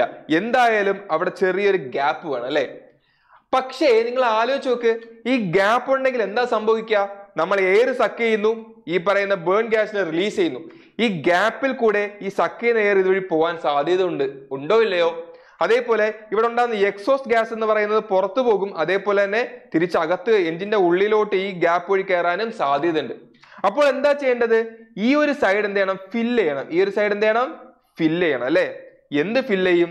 ഇവിടെ ആരാ ഫില്ല് ചെയ്യുന്ന അറിയാവോ? ഈ ഒരു സൈഡ്, ഈ ഒരു ഗ്യാപ്പ് ഫില്ല് ചെയ്യുന്ന ആരാ? ഈ ഫില്ല് ചെയ്യുന്ന ആളെന്ന് പറയുന്ന ആരാണ് മക്കളെ? അതാണ് എന്തെന്ന് പറയുന്നത്? ഓയിൽ എന്ന് പറയുന്നത്. മനസ്സിലാവുന്നുണ്ടോ? സോ ഇവിടെ ഈ ഒരു ഗ്യാപ്പിൽ ഓയിൽ ഉണ്ടെങ്കിൽ ഒന്നും പേടിക്കാനില്ല. കാരണം അവിടെ ഫില്ലായി സൂപ്പറായിട്ട് പിസ്റ്റൺ മുകളിലും താഴെയും പോവുക വരിക. ഓക്കെ, ഈ ഒരു മോഷൻ നടന്നുകൊണ്ടേയിരിക്കും. സോ ഈ ഗ്യാപ്പ് ഫില്ല് ചെയ്യാനും നമ്മൾ എന്ത് ചെയ്യും? ഈ ഗ്യാപ്പ് ഫില്ല് ചെയ്യുക എന്നുള്ള ഒരു ഫംഗ്ഷൻ മാർക്കുണ്ട്, നമ്മുടെ ഓയിലിനുണ്ട്. ക്ലിയർ ആണോ? Main parts to be lubricated in an IC engine are crankshaft, bearings, crank pin, piston, cylinder walls, cams, valve stems, gears, etc. നമ്മുടെ എഞ്ചിനിൽ ഏറ്റവും കൂടുതൽ മൂവ് ആവുകയും അതേപോലെ ഏറ്റവും കൂടുതൽ ഹീറ്റ് ജനറേറ്റ് ചെയ്യുകയും ചെയ്യുന്നത് ആരാണ്? നമ്മുടെ crankshaft, bearings, crank pin, piston, cylinder walls, cams, valve stems, gears, etc. ഇവർക്കാണ് actually കൂടുതൽ എന്താ പറയാ മൂവ്മെന്റ് ഉള്ളതും ഫ്രിക്ഷൻ കൂടുതൽ അനുഭവപ്പെടാൻ ചാൻസ് ഉള്ളതും ഈ പാർട്സിലാണ്. അതുകൊണ്ട് ഇവർക്കാണ് ആക്ച്വലി എന്താ ലൂബ്രിക്കേഷന്റെ ആവശ്യം വളരെ കൂടുതൽ. ആദ്യത്തിന് പിസ്റ്റൺ റിങ്സ് ഉണ്ടോ? ഞാൻ ജസ്റ്റ് ഒരു ഡെമോ വരച്ചെന്നുള്ളടാ. സാധാരണഗതിയിൽ നമ്മുടെ പിസ്റ്റൺ എന്ന് പറയുന്നത് ഇങ്ങനെ ഇരിക്കും. അതിനെന്താ ഒരു പിസ്റ്റൺ റിങ്സും ഉണ്ടാവും. ഇങ്ങനെ പിസ്റ്റൺ റിങ്സ് ഉണ്ടാവും കേട്ടോ. നിങ്ങൾക്ക് കാണാൻ ആഗ്രഹം ഉണ്ടെങ്കിൽ ഞാൻ നിങ്ങൾക്ക് അത് കാണിച്ചു തരും. Okay, so stay tuned. Okay, നമുക്ക് എഞ്ചിനെയൊക്കെ ഒന്ന് കണ്ടങ്ങ് പഠിച്ചാലോ? നിങ്ങൾക്ക് അങ്ങനെ ആണെങ്കിൽ നമുക്കൊരു വീഡിയോ ഒന്ന് ചെയ്തേക്കാം. ഓക്കെ, ഡോണ്ട് വറി ടാ, നമുക്ക് എഞ്ചിന്റെ ഒരു വീഡിയോ ഒന്ന് ചെയ്തേക്കാം കേട്ടോ. നിങ്ങൾക്ക് പിസ്റ്റൺ റിങ്സും എല്ലാം നിങ്ങൾ കാണിച്ചു തരാം കേട്ടോ. ഓക്കെ, ഇതേപോലെ പിസ്റ്റൺ റിങ്സ് ഉണ്ടാവും കേട്ടോ. റെഡി? അതായത് ജസ്റ്റ് ഒരു പാർട്ട് ഓഫ് എ പിസ്റ്റൺ, അത്രേ ഉള്ളൂ. ഓക്കെ, ക്ലിയർ ആണോ? ക്ലിയർ ആണോ? ക്ലിയർ ആണെങ്കിൽ ചാറ്റ് ബോക്സിൽ പറയുക. ക്ലിയർ ആണോ? ക്ലിയർ ആണോ? സോ നമ്മൾ പഠിച്ചത് എന്തൊക്കെയാണ്? എയർ സിസ്റ്റം പഠിച്ചു, സോറി എയർ കൂളിംഗ് സിസ്റ്റം പഠിച്ചു, ലിക്വിഡ് കൂളിംഗ് സിസ്റ്റം പഠിച്ചു, അതേപോലെ തന്നെ നമ്മൾ ലൂബ്രിക്കേഷനും പഠിച്ചു. ക്ലിയർ? അപ്പൊ ലൂബ്രിക്കേഷൻ എന്ന് പറയുമ്പോഴത്തേക്കും, ലൂബ്രിക്കേഷൻ എന്ന് പറയുന്ന സമയത്ത് എന്താണ്, നമുക്ക് രണ്ട് കാര്യങ്ങൾ കൂടെ പഠിക്കാനുണ്ട്. ദാറ്റ് ഈസ് സ്പ്ലാഷ് സിസ്റ്റവും അതേപോലെ ഫോഴ്സ്ഡ് ഫീഡ് സിസ്റ്റവും. സ്പ്ലാഷ് സിസ്റ്റം എന്ന് പറയുമ്പോൾ the splash system is the simplest method of lubrication. Such systems are usually designed with an oil reservoir in the base of the engine. Splash system എന്ന് പറയുന്നത് ഒരു simplest method of lubrication ആണ്. ഈ system എന്ന് പറയുന്നത് എങ്ങനെയാണ് design ചെയ്തിരിക്കുന്നത്? ഒരു ഓയിൽ റിസർവോയർ ഉണ്ടാകും എവിടെ? എഞ്ചിന്റെ ബേസിൽ. നമ്മുടെ ബൈക്കിന്റെ എഞ്ചിൻ അങ്ങനെയാടാ. ബൈക്കിന്റെ എഞ്ചിനിൽ ആക്ച്വലി എന്താണ്, ഈ പിസ്റ്റൺ മൂവ്മെന്റിന്റെ അടിയിൽ എന്തുണ്ടാവും? നമ്മുടെ കുറെ ഗിയേഴ്സ് ഒക്കെ ഉണ്ടാവും. അതിന്റെ അകത്ത് നമ്മൾ ഓയിൽ റീഫിൽ ചെയ്യുന്നത് അല്ലെ. അതേപോലെ സിസ്റ്റം സ്പ്ലാഷ് സിസ്റ്റം എന്ന് പറയുമ്പോൾ നമ്മുടെ എന്താ, ഓയിൽ റിസർവോയർ ഉണ്ടാവും എവിടെ? ബേസ് ഓഫ് ദി എഞ്ചിനിൽ. എഞ്ചിന്റെ ബേസിൽ ഒരു ഓയിൽ റിസർവോയർ ഉണ്ടാവും. ദാറ്റ് മീൻസ് ഓയിൽ കീപ്പ് ചെയ്യുന്ന സ്ഥലം. When the connecting rod moves up, it splashes the oil in the form of a spray. The internal parts of the engine are lubricated by this oil spray. This type of lubrication is employed in some types of small single cylinder stationary engines and on engines employed in scooters. അല്ലടാ, അപ്പോ ഈ പറഞ്ഞ splash system എന്ന് പറയുന്നത് എന്താ? Actually splash system എന്ന് പറയുമ്പോൾ എഞ്ചിന് താഴെ, ഇവിടെയാണ് എഞ്ചിൻ എന്നെങ്കിൽ, ഇവിടെയാണ് എഞ്ചിൻ എങ്കിൽ എഞ്ചിന്റെ താഴെയാണ് എന്ത്? ഓയിൽ റിസർവോയർ എന്ന് പറയുന്നത്. എന്താണ് പറയുന്നത്? Oil reservoir. ഓയിൽ റിസർവോയർ എന്ന് പറയുന്നത്. അപ്പൊ എഞ്ചിന്റെ മൂവ്മെന്റ് അനുസരിച്ച് ഈ ഓയിൽ റിസർവോയർ എന്ത് ചെയ്യുന്നു? എഞ്ചിനിലോട്ട് എന്ത് ചെയ്യുന്നു? ഓയിലിനെ സ്പ്രേ ചെയ്യുന്നു. കാരണം എഞ്ചിൻ എന്ത് ചെയ്യുന്നു? മുകളിൽ താഴെ പോയി വരെ അല്ലേ. ആ സമയത്ത് ഈ ഓയിൽ റിസർവോയറിൽ നിന്നുള്ള ഓയിൽ എന്ന് പറയുന്നത് എഞ്ചിനിലോട്ട് സ്പ്രേ ചെയ്ത് കൊടുക്കും. അപ്പൊ ആക്ച്വലി നമ്മുടെ ലൂബ്രിക്കേഷൻ അത്യാവശ്യമായിട്ടുള്ള ഓയിൽ എന്ത് ചെയ്യും? അവിടെ നിന്ന് കിട്ടും. ഈസിലി നമുക്ക് എന്ത് ചെയ്യാൻ പറ്റും? ലൂബ്രിക്കേറ്റ് ചെയ്യാനായിട്ട് പറ്റും. ക്ലിയർ ആണോ? ഈ പറയുന്ന ലൂബ്രിക്കേഷൻ എന്ന് പറയുന്നത് എവിടെയൊക്കെ യൂസ് ചെയ്യുന്നത്? സ്മോൾ സിംഗിൾ സിലിണ്ടർ സ്റ്റേഷനറി എഞ്ചിൻസിലും അതേപോലെ എഞ്ചിൻസ് എംപ്ലോയ്ഡ് ഇൻ ദ സ്കൂട്ടേഴ്സിലുള്ള എന്താ എഞ്ചിൻസിലാണ് നമ്മൾ എന്ത് യൂസ് ചെയ്യുന്നത്? ഈ പറയുന്ന സ്പ്ലാഷ് സിസ്റ്റം യൂസ് ചെയ്യുന്നത്. അതേപോലെ ഫോഴ്സ്ഡ് ഫീഡ് സിസ്റ്റം എന്ന് പറയുന്നത് എന്താണ്? ഫോഴ്സ്ഡ് ഫീഡ് സിസ്റ്റം എന്ന് പറയുമ്പോൾ ഇൻ എ ഫോഴ്സ്ഡ് ഫീഡ് അല്ലെങ്കിൽ pressure system, oil is forced by an oil pump to all main bearings connected road bearings, camshaft bearings and the gears. അവിടെ എന്താ സംഭവം? ഇപ്പൊ നമ്മുടെ സ്പ്ലാഷ് സിസ്റ്റം എന്ന് പറയുമ്പോഴത്തെ ആക്ച്വലി എന്താ? എഞ്ചിന്റെ മൂവ്മെന്റ് അനുസരിച്ച് ഓയിൽ ഓട്ടോമാറ്റിക്കലി എന്താവുന്നു? സ്പ്രേഡ് ആകുന്നു. പക്ഷേ ഫോഴ്സ് ഫീഡ് സിസ്റ്റം എന്ന് പറയുമ്പോൾ വേറെ ഒന്നല്ല, ഒരു പമ്പ് യൂസ് ചെയ്ത് നമ്മൾ ഓയിലിനെ എവിടെ കൊടുക്കുന്നു? ഈ പറയുന്ന ഒരുപാട് ഹീറ്റ് ജനറേറ്റ് ആകുന്ന കണക്ടിങ് റോഡ്, അതേപോലെ ബിയറിംഗ്സ്, അതേപോലെ ക്യാംഷാഫ്റ്റ് ബിയറിംഗ്സ്, അതേപോലെ ഗിയേഴ്സ്, ഇങ്ങോട്ടൊക്കെ നമ്മൾ എന്ത് ചെയ്യുന്നു? പമ്പ് യൂസ് ചെയ്ത് ഓയിലിനെ പമ്പ് ചെയ്ത് കൊടുക്കുന്നു ഫോർ ദ ലൂബ്രിക്കേഷൻ. ക്ലിയർ ആണോ? The cylinder walls, piston and the piston pins are lubricated by the oil spray thrown off from the connecting rod and crankshaft. ഇവിടെ സിലിണ്ടർ വോൾസും പിസ്റ്റണും അതേപോലെ പിസ്റ്റൺ പിൻസും എങ്ങനെ lubricate ചെയ്യുന്നു? That is oil spray thrown off from the connecting road and crank shaft. അതായത് engine വർക്കാവുന്ന സമയത്ത് connecting റോഡിൽ നിന്നും crank ഷാഫ്റ്റിൽ നിന്നും ഇങ്ങനെ എന്താ പറയാ സ്പ്രേ ചെയ്യുന്ന ഓയിലാണ് സിലിണ്ടർ വോൾസിനെയും പിസ്റ്റണിനെയും അതേപോലെ പിസ്റ്റൺ പിൻസിനെ എന്ത് ചെയ്യുന്നത്? ലൂബ്രിക്കേറ്റ് ചെയ്യുന്നത്. Most of the present day engines R lubricate by this type of lubricating system. ഇപ്പോഴത്തെ എഞ്ചിനൊക്കെ ഈ ടൈപ്പ് ആണ്, ഫോഴ്സ്ഡ് ഫീഡ് സിസ്റ്റം ആണ്. ക്ലിയർ ആണോ? ക്ലിയർ? റെഡി? അടുത്തത് പറയുന്നത് what are the properties of lubricants. എന്തൊക്കെയാണ് ലൂബ്രിക്കൻസിന്റെ പ്രോപ്പർട്ടീസ് നോക്കാം. ഫസ്റ്റ് വൺ എന്ന് പറയുന്നത് the oil should maintain sufficient viscosity under all ranges of temperatures. അല്ലെ? അപ്പോ നമ്മുടെ എഞ്ചിൻ എന്ന് പറയുമ്പോൾ തന്നെ അവിടെ ടെമ്പറേച്ചർ എന്ന് പറയുന്നത് വ്യത്യസ്തമായിക്കൊണ്ടേയിരിക്കും. ഓക്കെ, ചൂട് കൂടാം, ഓക്കെ, ചൂട് കുറയാം. ചൂട് എപ്പോഴാ കുറയാ? നമ്മൾ എഞ്ചിൻ സ്റ്റാർട്ട് ചെയ്തിട്ടേ ഉള്ളെങ്കിൽ ചൂട് കുറവായിരിക്കും. പക്ഷെ എഞ്ചിൻ ഒരുപാട് സമയം വർക്കാവുന്ന സമയത്ത് ചൂട് കൂടിക്കൊണ്ടേയിരിക്കും. അപ്പൊ ടെമ്പറേച്ചർ വ്യത്യാസപ്പെട്ടുകൊണ്ടിരിക്കുമ്പോൾ തന്നെ അവിടെ വിസ്കോസിറ്റി എന്ന് പറയുന്നത് എന്ത് ചെയ്യരുത്? വ്യത്യാസം വരരുത്. ഓക്കെ, അപ്പോ കറക്റ്റ് സഫീഷ്യന്റ് ആയിട്ടുള്ള വിസ്കോസിറ്റി എന്ത് ചെയ്യണം? മെയിൻറ്റെയിൻ ചെയ്യണം. അപ്പോൾ ആ ടൈപ്പ് ഓഫ് ഓയിൽസ് ആണ് യൂസ് ചെയ്യാനുള്ളത്. എല്ലാ ഓയിൽസിനെയും എഞ്ചിൻ ഓയിൽസ് ആയിട്ട് യൂസ് ചെയ്യില്ല. certain വിസ്കോസിറ്റി ഉള്ള type of oil, certain viscosity ഉള്ള ഓയിൽസിന് മാത്രമേ എഞ്ചിൻ ഓയിൽസ് ആയിട്ട് യൂസ് ചെയ്യാറുള്ളൂ. അത് എന്തുകൊണ്ടെന്ന് വെച്ച് കഴിഞ്ഞാൽ the oil should maintain sufficient viscosity under all ranges of temperatures. Oil with high viscosity index is preferred. High viscosity index ഉള്ള ഓയിലിനെ നമ്മൾ എന്ത് ചെയ്യുന്നത് പ്രിഫർ ചെയ്യുന്നത്. This will avoid very high viscosity at cold temperatures and very low viscosity at high temperatures. Clear ആണോ? അപ്പോ ഈ പറഞ്ഞ high viscosity index ഉള്ള ഓയിൽ യൂസ് ചെയ്ത് കഴിഞ്ഞാൽ ഇങ്ങനെ മാറിക്കളി നടക്കില്ല. എന്താ അല്ലെങ്കിൽ എന്താ വെരി ഹൈ വിസ്കോസിറ്റി എന്ന് പറയുന്നത് എന്താ okay. This will avoid very high viscosity at cold temperatures and very low viscosity at high temperatures. High temperatures il very low viscosity, cold temperatures il very high viscosity. ആ ഒരു വ്യത്യാസം ഇല്ലാതെ proper ആയിട്ടുള്ള ഒരു sufficient viscosity maintain ചെയ്യുന്ന type of oils ആണ് നമ്മൾ use ചെയ്യുന്നത്. ക്ലിയർ ആണോ? ഇങ്ങനെ മാറിക്കളിക്കില്ല. Okay, clear. സൗരവ് കെമിസ്ട്രി വരും. കെമിസ്ട്രി സെറ്റാക്കാം. നേരത്തെയും ചോദിച്ചു ഹൗ ആർ യു. സെറ്റാക്കാം ഡോണ്ട് വറി കേട്ടോ. ഇപ്പൊ നമുക്ക് ബേസിക് മെക്കാനിക്കൽ പഠിക്കാം, നമുക്ക് എല്ലാം സെറ്റാക്കാം. ഓക്കെ, ഇനി the oil must not vaporise in its operating temperature range അല്ലെ. അപ്പൊ ഓരോ എഞ്ചിൻസിന് ഓരോ ഓപ്പറേഷൻ ടെമ്പറേച്ചർ ഉണ്ടാവും അല്ലെ, അല്ലെങ്കിൽ ഓപ്പറേറ്റിംഗ് ടെമ്പറേച്ചർ ഉണ്ടാവും.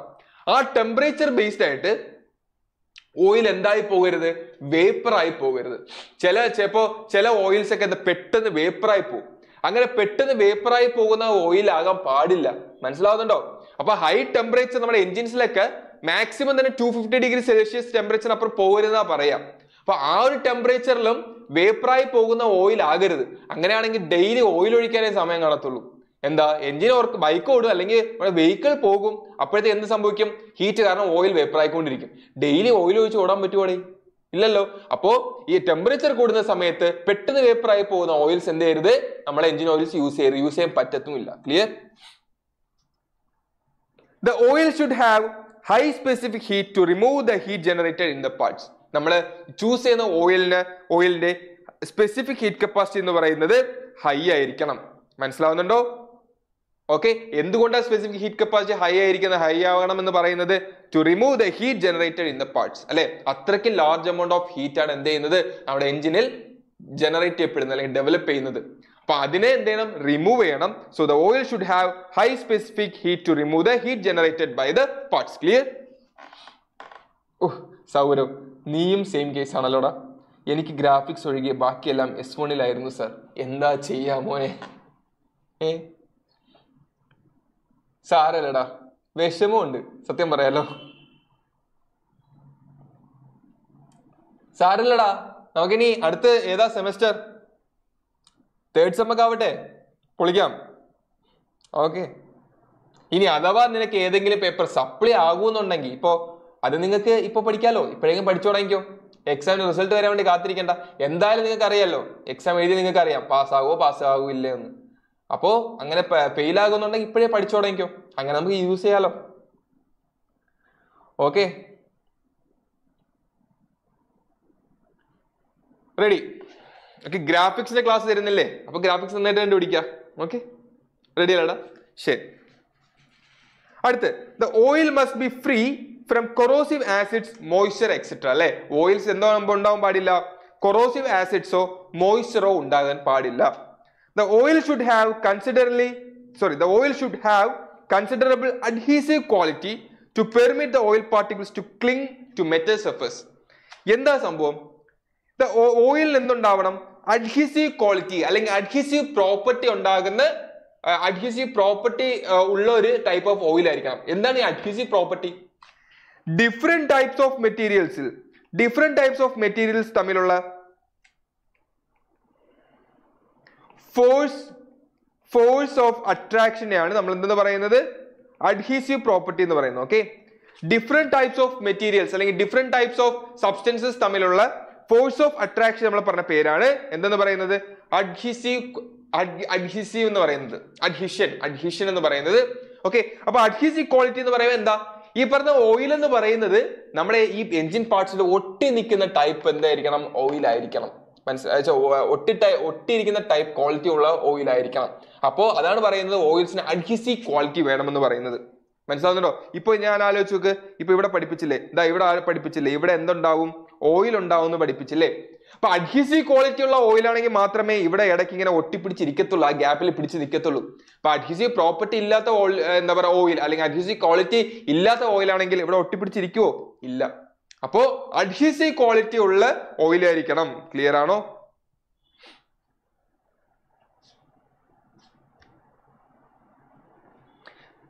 ഓക്കെ അല്ലേ? The oil should have good cohesive quality so that a continuous film is formed between rubbing surfaces. അതേപോലെ തന്നെ oil എന്തുണ്ടാവണം? Should have good cohesive quality ഉണ്ടാവണം so that a continuous film is formed between rubbing surfaces. Clear ആണോ? അപ്പോ ഈ പറഞ്ഞ ഓയിലിന് ഒരു അഡ്ഹീസീവ് quality ഉണ്ടാവണം, ഒരു കൊഹീസീവ് ക്വാളിറ്റി ഉണ്ടാവണം. അഡ്ഹീസീവ് ക്വാളിറ്റി എന്ന് പറയാൻ എന്തിനു വേണ്ടിയിട്ടാ? To permit the oil particles to cling to metal surfaces. Metal സർഫസസിൽ ഒട്ടിപ്പിടിച്ചിരിക്കാൻ വേണ്ടിയിട്ട് എന്ത് ചെയ്യണം? ആ ഒരു ക്വാളിറ്റി എന്തായാലും നമ്മുടെ ഓയിലിന് വേണം. അതേപോലെ തന്നെ ഇതിന് ഗുഡ് കൊഹീസീവ് ക്വാളിറ്റിയും വേണം. എന്തിനു വേണ്ടിയിട്ടാ? So that A continuous film is form between rubbing surfaces. ഇപ്പൊ ഗിയറൊക്കെ കറങ്ങുന്ന സമയത്ത് ഗിയേഴ്സിൽ എപ്പോഴും എന്താ, ഇപ്പൊ ഫോർ എക്സാമ്പിൾ നോക്കിക്കേ, ഇതെന്ന് പറയുന്ന ഒരു ഗിയർ ആണേ.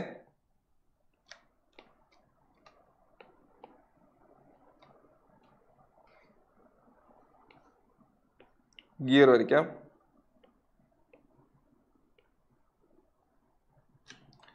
ഓക്കെ,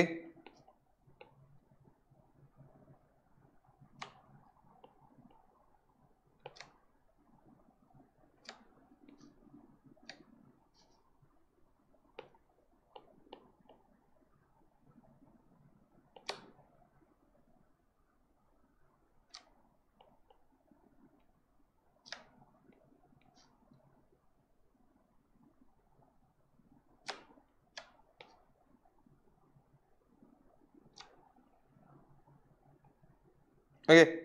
അപ്പോ ഇവിടെ ആക്ച്വലി ഇതേപോലെ കുറെ ഉണ്ടെന്ന് വെച്ചോ. അപ്പൊ ഇതേപോലുള്ള ഗിയറിൽ ആക്ച്വലി എന്താ, ഇവിടെ വേറൊരു സംഭവം ഉണ്ടാവും അല്ലെ? ഇങ്ങനെയാണല്ലോ ഗിയർ ഉണ്ടാവുക. എന്താ ഇങ്ങനെയുള്ള ഗിയർ ഉണ്ടാവുന്നത്? ഇങ്ങനെയല്ലേ ഗിയർ ഉണ്ടാവുക?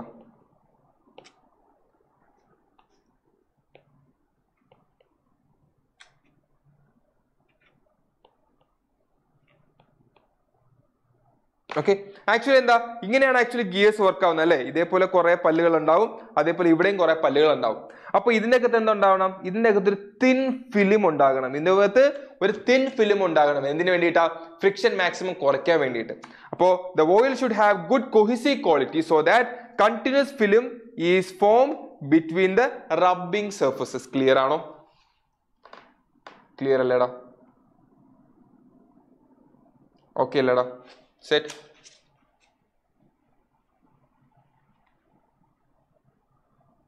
Okay, ready. അപ്പോ അടുത്തെന്ന് പറയുന്നത്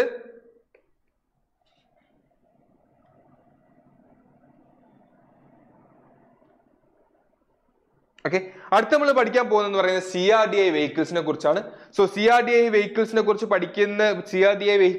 പഠിക്കുന്നതിന് മുമ്പേ ജസ്റ്റ് നിങ്ങൾ എന്ത് ചെയ്യുക, ഈ ഒരു കാര്യങ്ങൾ നിങ്ങൾക്ക് മനസ്സിലായോ? ലൂബ്രിക്കേഷൻ മനസ്സിലായോ? ലൂബ്രിക്കേഷൻ, അതേപോലെയുള്ള splash system, force feed system, അതേപോലെ ലൂബ്രിക്കേറ്റ്സിന്റെ പ്രോപ്പർട്ടീസ് ഒക്കെ നിങ്ങൾക്ക് മനസ്സിലായെങ്കിൽ ചാറ്റ് ബോക്സിൽ പറയുക. ഓക്കെ, ഇനി അടുത്തത് പറയുന്നത് CRDI വെഹിക്കിൾസ് ആണ്. വളരെ ഇമ്പോർട്ടന്റ് ടോപ്പിക് ആണ്. CRDI വെഹിക്കിൾസ് എന്ന് വെച്ചാൽ എന്താ? That is common rail direct injection system, CRDI system. എന്താണ് ഈ common rail direct injection system എന്ന് നോക്കാം. അതായത് it is A modern variant of direct injection system for diesel engines അല്ലെ? ഡീസൽ എൻജിൻസിൽ ഫ്യൂവൽ ഇഞ്ചക്ട് ചെയ്യാൻ വേണ്ടിയിട്ട് യൂസ് ചെയ്യുന്ന സിസ്റ്റമാണ് എന്തെന്ന് പറയുന്നത് CRDI സിസ്റ്റം അല്ലെ? ഇതൊരു മോഡേൺ സിസ്റ്റം ആണ്. It features a high pressure solenoid or piezoelectric valves make possible fine electronic control over the injection time and amount. ഇവിടെ ആക്ച്വലി എന്താ സംഭവിക്കുക? ഇവിടെ CRDI സിസ്റ്റത്തിൽ ആക്ച്വലി ഒരു ഇലക്ട്രോണിക് കൺട്രോൾ യൂണിറ്റ് ഉണ്ട്, അല്ലെങ്കിൽ ഇലക്ട്രോണിക് കൺട്രോൾ വഴി നമ്മൾ എന്ത് ചെയ്യുന്നു നോക്ക്, നമ്മുടെ ഫ്യൂവൽ ഇഞ്ചക്ഷൻ ടൈമും എത്രമാത്രം ഫ്യൂവൽ ഇഞ്ചക്ട് ചെയ്യണം അതിനെയും നമ്മൾ എന്താ ഏത് വെച്ചാൽ കൺട്രോൾ ചെയ്യുന്നത്? ഇലക്ട്രോണിക് ഡിവൈസ് യൂസ് ചെയ്ത് നമ്മൾ എന്ത് ചെയ്യുന്നത്? കൺട്രോൾ ചെയ്യുന്നത്. Okay, that is it features A high pressure solenoid or piezo electric valves. ഇത് എന്തിനാ യൂസ് ചെയ്യുന്നത്? To make possible fine electronic control over the injection injection time and amount. Okay, ഇപ്പൊ fuel correct ആയിട്ട് inject ചെയ്യണം, correct ആയിട്ടുള്ള amount മാത്രം inject ചെയ്യണം, correct ആയിട്ട് ടൈം ഇഞ്ചക്ട് ചെയ്യണം. ഓക്കെ, അപ്പൊ ഇതിന് വേണ്ടിയിട്ട് നമ്മൾ എന്ത് ചെയ്യുന്നു, ഒരു ഇലക്ട്രോണിക് കൺട്രോൾ കൊടുക്കുന്നു. ഓക്കെ, ഇലക്ട്രോണിക് കൺട്രോൾ കൊടുക്കുന്നു. സോ അതാണ് ആക്ച്വലി എവിടെ സംഭവിക്കുന്നത്, നമ്മുടെ CRDI വെഹിക്കിൾസ് സംഭവിക്കുന്നത്. In a common rail system, a extremely high pressure pump stores a reservoir of fuel at high pressure up to 200 megapascal. അപ്പോൾ ഒരു കോമൺ റെയിൽ സിസ്റ്റത്തിൽ ഒരു എക്സ്ട്രീംലി ഹൈ പ്രഷർ പമ്പ് എന്ത് ചെയ്യുന്നു, സ്റ്റോർ ചെയ്യുന്നു. എന്ത് സ്റ്റോർ ചെയ്യുന്നു, ദ ഫ്യൂവലിനെ സ്റ്റോർ ചെയ്യുന്നു at pressure of 200 megapascal in a common rail. Common rail എന്ന് വെച്ച് കഴിഞ്ഞാൽ ഫിഗർ കാണിച്ചു തരാം. ഇതാണ് എന്താ പറയുന്നത് കോമൺ റെയിൽ എന്ന് പറയുന്നത് കേട്ടോ. ഒരു കോമൺ റെയിൽ, ചെറിയ ഒരു കോമൺ പൈപ്പാ. ഈ പൈപ്പിലാണ് എന്ത് വരുന്നത്, ഇഞ്ചക്ടേഴ്സ് ഒക്കെ വരുന്നത്. അപ്പോൾ ഈ 4 ഇഞ്ചക്ടേഴ്സിനും ഒറ്റ പൈപ്പാണ്, അതാണ് പറയുന്നത് കോമൺ റെയിൽ എന്ന് പറയുന്നത്. ഓക്കെ, ശരി. The common rail is basically a tube which in turn branches off to computer controlled injector valves. Each of these injection valves contains a precision machined nozzle and a plunger driven by solenoid. ഇത്രേ ഉള്ളൂ. Common rail എന്ന് പറഞ്ഞാൽ പറഞ്ഞത് പോലെ തന്നെ ഒരു common ആയിട്ടുള്ള ഒരു പൈപ്പാണ്. ഈ പൈപ്പിലാണ് എന്ത് യൂസ് ചെയ്തിരിക്കുന്നത്, ഇഞ്ചക്ടേഴ്സ് യൂസ് ചെയ്തിരിക്കുന്നത്. സാധാരണ ഇഞ്ചക്ടേഴ്സ് ആണോ, ഇല്ല, കമ്പ്യൂട്ടർ കൺട്രോൾഡ് ഇഞ്ചക്ടർ വാൽവ്സ് ആണ്. ക്ലിയർ ആണോ? അത് മാത്രമല്ല ഈ പറഞ്ഞ ഇഞ്ചക്ടർ വാൽവ്സ് എന്ന് പറയുന്നത് വളരെ പ്രിസൈസ് ആയിട്ട് മെഷീൻ ചെയ്ത നോസിൽസ് ആണ്. നോസിൽസ് എന്ന് വെച്ചാൽ അറിയാലോ, നോസിൽ എന്ന് വെച്ച് കഴിഞ്ഞാൽ എന്താ, ഇതാണ് എന്തെന്ന് പറയുന്നത്, നോസിൽ എന്ന് പറയുന്നത്. Okay, this is nozzle. Okay, നമ്മുടെ ഇവിടെ ചെറിയ ഒരു എന്താ ഓപ്പണിംഗ് ആയിരിക്കും. ഓക്കെ ആണോ? അത്രേ ഉള്ളൂ. അപ്പൊ each of these injection valves contains A precision machined nozzle and a plunger driven by solenoid. Clear ആണോ? അതാണ് ഇതിന്റെ ഫിഗർ എന്ന് പറയുന്നത്. ഇത് വരച്ചൊന്നും പഠിക്കണ്ട, ജസ്റ്റ് കാണിച്ചു തരാൻ വേണ്ടിയിട്ട്. ഇതാണ് ഇഞ്ചക്ടേഴ്സ്, ഇതാണ് നമ്മുടെ കോമൺ റെയിൽ എന്ന് പറയുന്നത്. ഓക്കെ, ഇനി ശ്രദ്ധിക്കുക, driven by a computer, the valves control the precise moment when the fuel injection in the cylinder occurs. അല്ലെ, അപ്പൊ പ്രിസൈസ് ആയിട്ട് എന്ത് ചെയ്യുന്നു, ഫ്യൂവലിനെ ഇഞ്ചക്ട് ചെയ്യുന്നു. വാൽവ്സിനെ ഓപ്പൺ ചെയ്ത് ക്ലോസ് ചെയ്യാൻ വേണ്ടിയിട്ട് യൂസ് ചെയ്യുന്നത് കമ്പ്യൂട്ടർ ആണ്. കമ്പ്യൂട്ടർ കൺട്രോൾഡ് ആയിട്ടാണ് ഈ പറഞ്ഞ വാൽവ്സ് നമ്മൾ കൺട്രോൾ ചെയ്യുന്നത്. Clear? The computer also controls the amount of fuel to the pump. അല്ലെ, പമ്പിൽ എത്ര ഫ്യൂവൽ വരണം എന്ന് കൺട്രോൾ ചെയ്യുന്നതും ആരാണ്, കമ്പ്യൂട്ടർ ആണ്. ആസ് എ റിസൾട്ട്, കമ്പ്യൂട്ടർ എന്ന് പറഞ്ഞു കഴിഞ്ഞാൽ കമ്പ്യൂട്ടറിനെ ചുമന്നുകൊണ്ട് പോകും എന്നല്ല, ആക്ച്വലി അതിൽ ചെറിയ പ്രോഗ്രാംഡ് ആയിട്ടുള്ള ഒരു സിസ്റ്റം ഉണ്ടായിരിക്കും. അല്ലെ, അതിനെ നമ്മൾ ആക്ച്വലി കമ്പ്യൂട്ടർ എന്ന് പറയുന്നത് കേട്ടോ, അല്ലാതെ നിങ്ങൾക്ക് ആലോചിക്കുന്ന കമ്പ്യൂട്ടർ അല്ല, ചെറിയ പ്രോഗ്രാംഡ് ആയിട്ടുള്ള സംഭവം, അത്രേ ഉള്ളൂ. The computer also controls the amount of fuel to the pump. As a result, the fuel that is injected atomizes easily and burns cleanly, reducing exhaust emissions and increasing efficiency. Actually എന്താ, നമ്മൾ സാധാരണഗതിയിൽ fuel എന്ന് പറയുന്നത് ചിലപ്പോൾ കൂടാം, അതായത് കൂടുതലായിട്ട് നമ്മൾ ചിലപ്പോൾ ഇഞ്ചക്ട് ചെയ്യാം, അല്ലെങ്കിൽ കുറവായിട്ട് ഇഞ്ചക്ട് ചെയ്യാം. ചില സമയത്ത് കൂടുതൽ ഇഞ്ചക്ട് ചെയ്യും, ചില സമയത്ത് കുറവ് ഇഞ്ചക്ട് ചെയ്യും. അപ്പോൾ അതനുസരിച്ചുള്ള പ്രശ്നങ്ങൾ ഉണ്ടാവും എഞ്ചിന്റെ അകത്ത്. അല്ലെ, അപ്പോ ഇങ്ങനത്തെ ഒരു CRDI സിസ്റ്റം വരുന്ന സമയത്ത് ഇത് കൺട്രോൾ ചെയ്യുന്ന ആരാ, കമ്പ്യൂട്ടർ. അല്ലെ, ദാറ്റ് മീൻസ് എന്താ, അവിടെ ആക്ച്വലി കറക്റ്റ് എമൗണ്ട്, ആവശ്യമുള്ള എമൗണ്ട് ഓഫ് ഫ്യൂവൽ മാത്രമേ എന്ത് ചെയ്യത്തുള്ളൂ, പമ്പ് ചെയ്യത്തുള്ളൂ. അത് കാരണം കറക്റ്റ് ആയിട്ടുള്ള ഫ്യൂവൽ എന്ന് പറയുന്നത് എന്ത് ചെയ്യുന്നു, ഈസി ആയിട്ട് എന്ത് ചെയ്യുന്നു, അറ്റമൈസ് ചെയ്യുന്നു. എന്താ അറ്റമൈസ് ചെയ്യുക, അതായത് ചെറിയ പാർട്ടിക്കിൾസ് ആക്കി മാറ്റുക. സ്പ്രേ ചെയ്യുക എന്ന് പറയില്ലേ, സ്പ്രേ ചെയ്യുന്ന സമയത്ത് എന്താ, അകത്തുള്ള ഫ്ലൂയിഡ് എന്ന് പറയുന്നത് വളരെ ചെറിയ പാർട്ടിക്കിൾസ് ആയിട്ടല്ലേ പോകത്തുള്ളൂ, നമുക്ക് കണ്ണിന് കാണാൻ പോലും പറ്റത്തില്ല. അത്രയുള്ള അറ്റമൈസേഴ്സ് എന്ന് പറയാം. ഓക്കെ, ചെറിയ കുഞ്ഞു പൊടി പാർട്ടിക്കിൾസ് ആക്കി മാറ്റുക എന്നുള്ള പരിപാടിയുള്ളൂ. And burns cleanly. അല്ലെ, അപ്പൊ നമ്മൾ അങ്ങനത്തെ ഈ എന്താ പറയാ, നല്ല ഫൈൻ സ്പ്രേ ആണെങ്കിൽ അറ്റമൈസ് ഒക്കെ ചെയ്ത് ഫൈൻ സ്പ്രേ ആണെങ്കിൽ കൃത്യമായിട്ട് ബേണിംഗ് നടക്കും എഞ്ചിന്റെ അകത്ത്. ഓക്കെ, കൃത്യമായിട്ട് ബേണിംഗ് നടക്കുന്ന സമയത്ത് നമ്മുടെ എക്സോസ്റ്റ് എമിഷൻസ് എന്ന് പറയുന്നതും കുറവായിരിക്കും. അല്ലെ, ചില വണ്ടികൾ കണ്ടിട്ടില്ലേ, നല്ല കറുത്ത, ഇന്ന് ഞാൻ KSRTC ബസ് കണ്ടു, എന്റെ പൊന്നോ, മറ്റേ സിനിമയിലെ കണക്കായിരുന്നു. ഒരു സിനിമ ഉണ്ടല്ലോ ദിലീപിന്റെ, ബസ് ഇങ്ങനെ പോകുന്ന സമയത്ത് എന്താ കുറെ സിസ്റ്റർമാര്, പള്ളിയിലെ സിസ്റ്റർമാരൊക്കെ നിൽക്കും.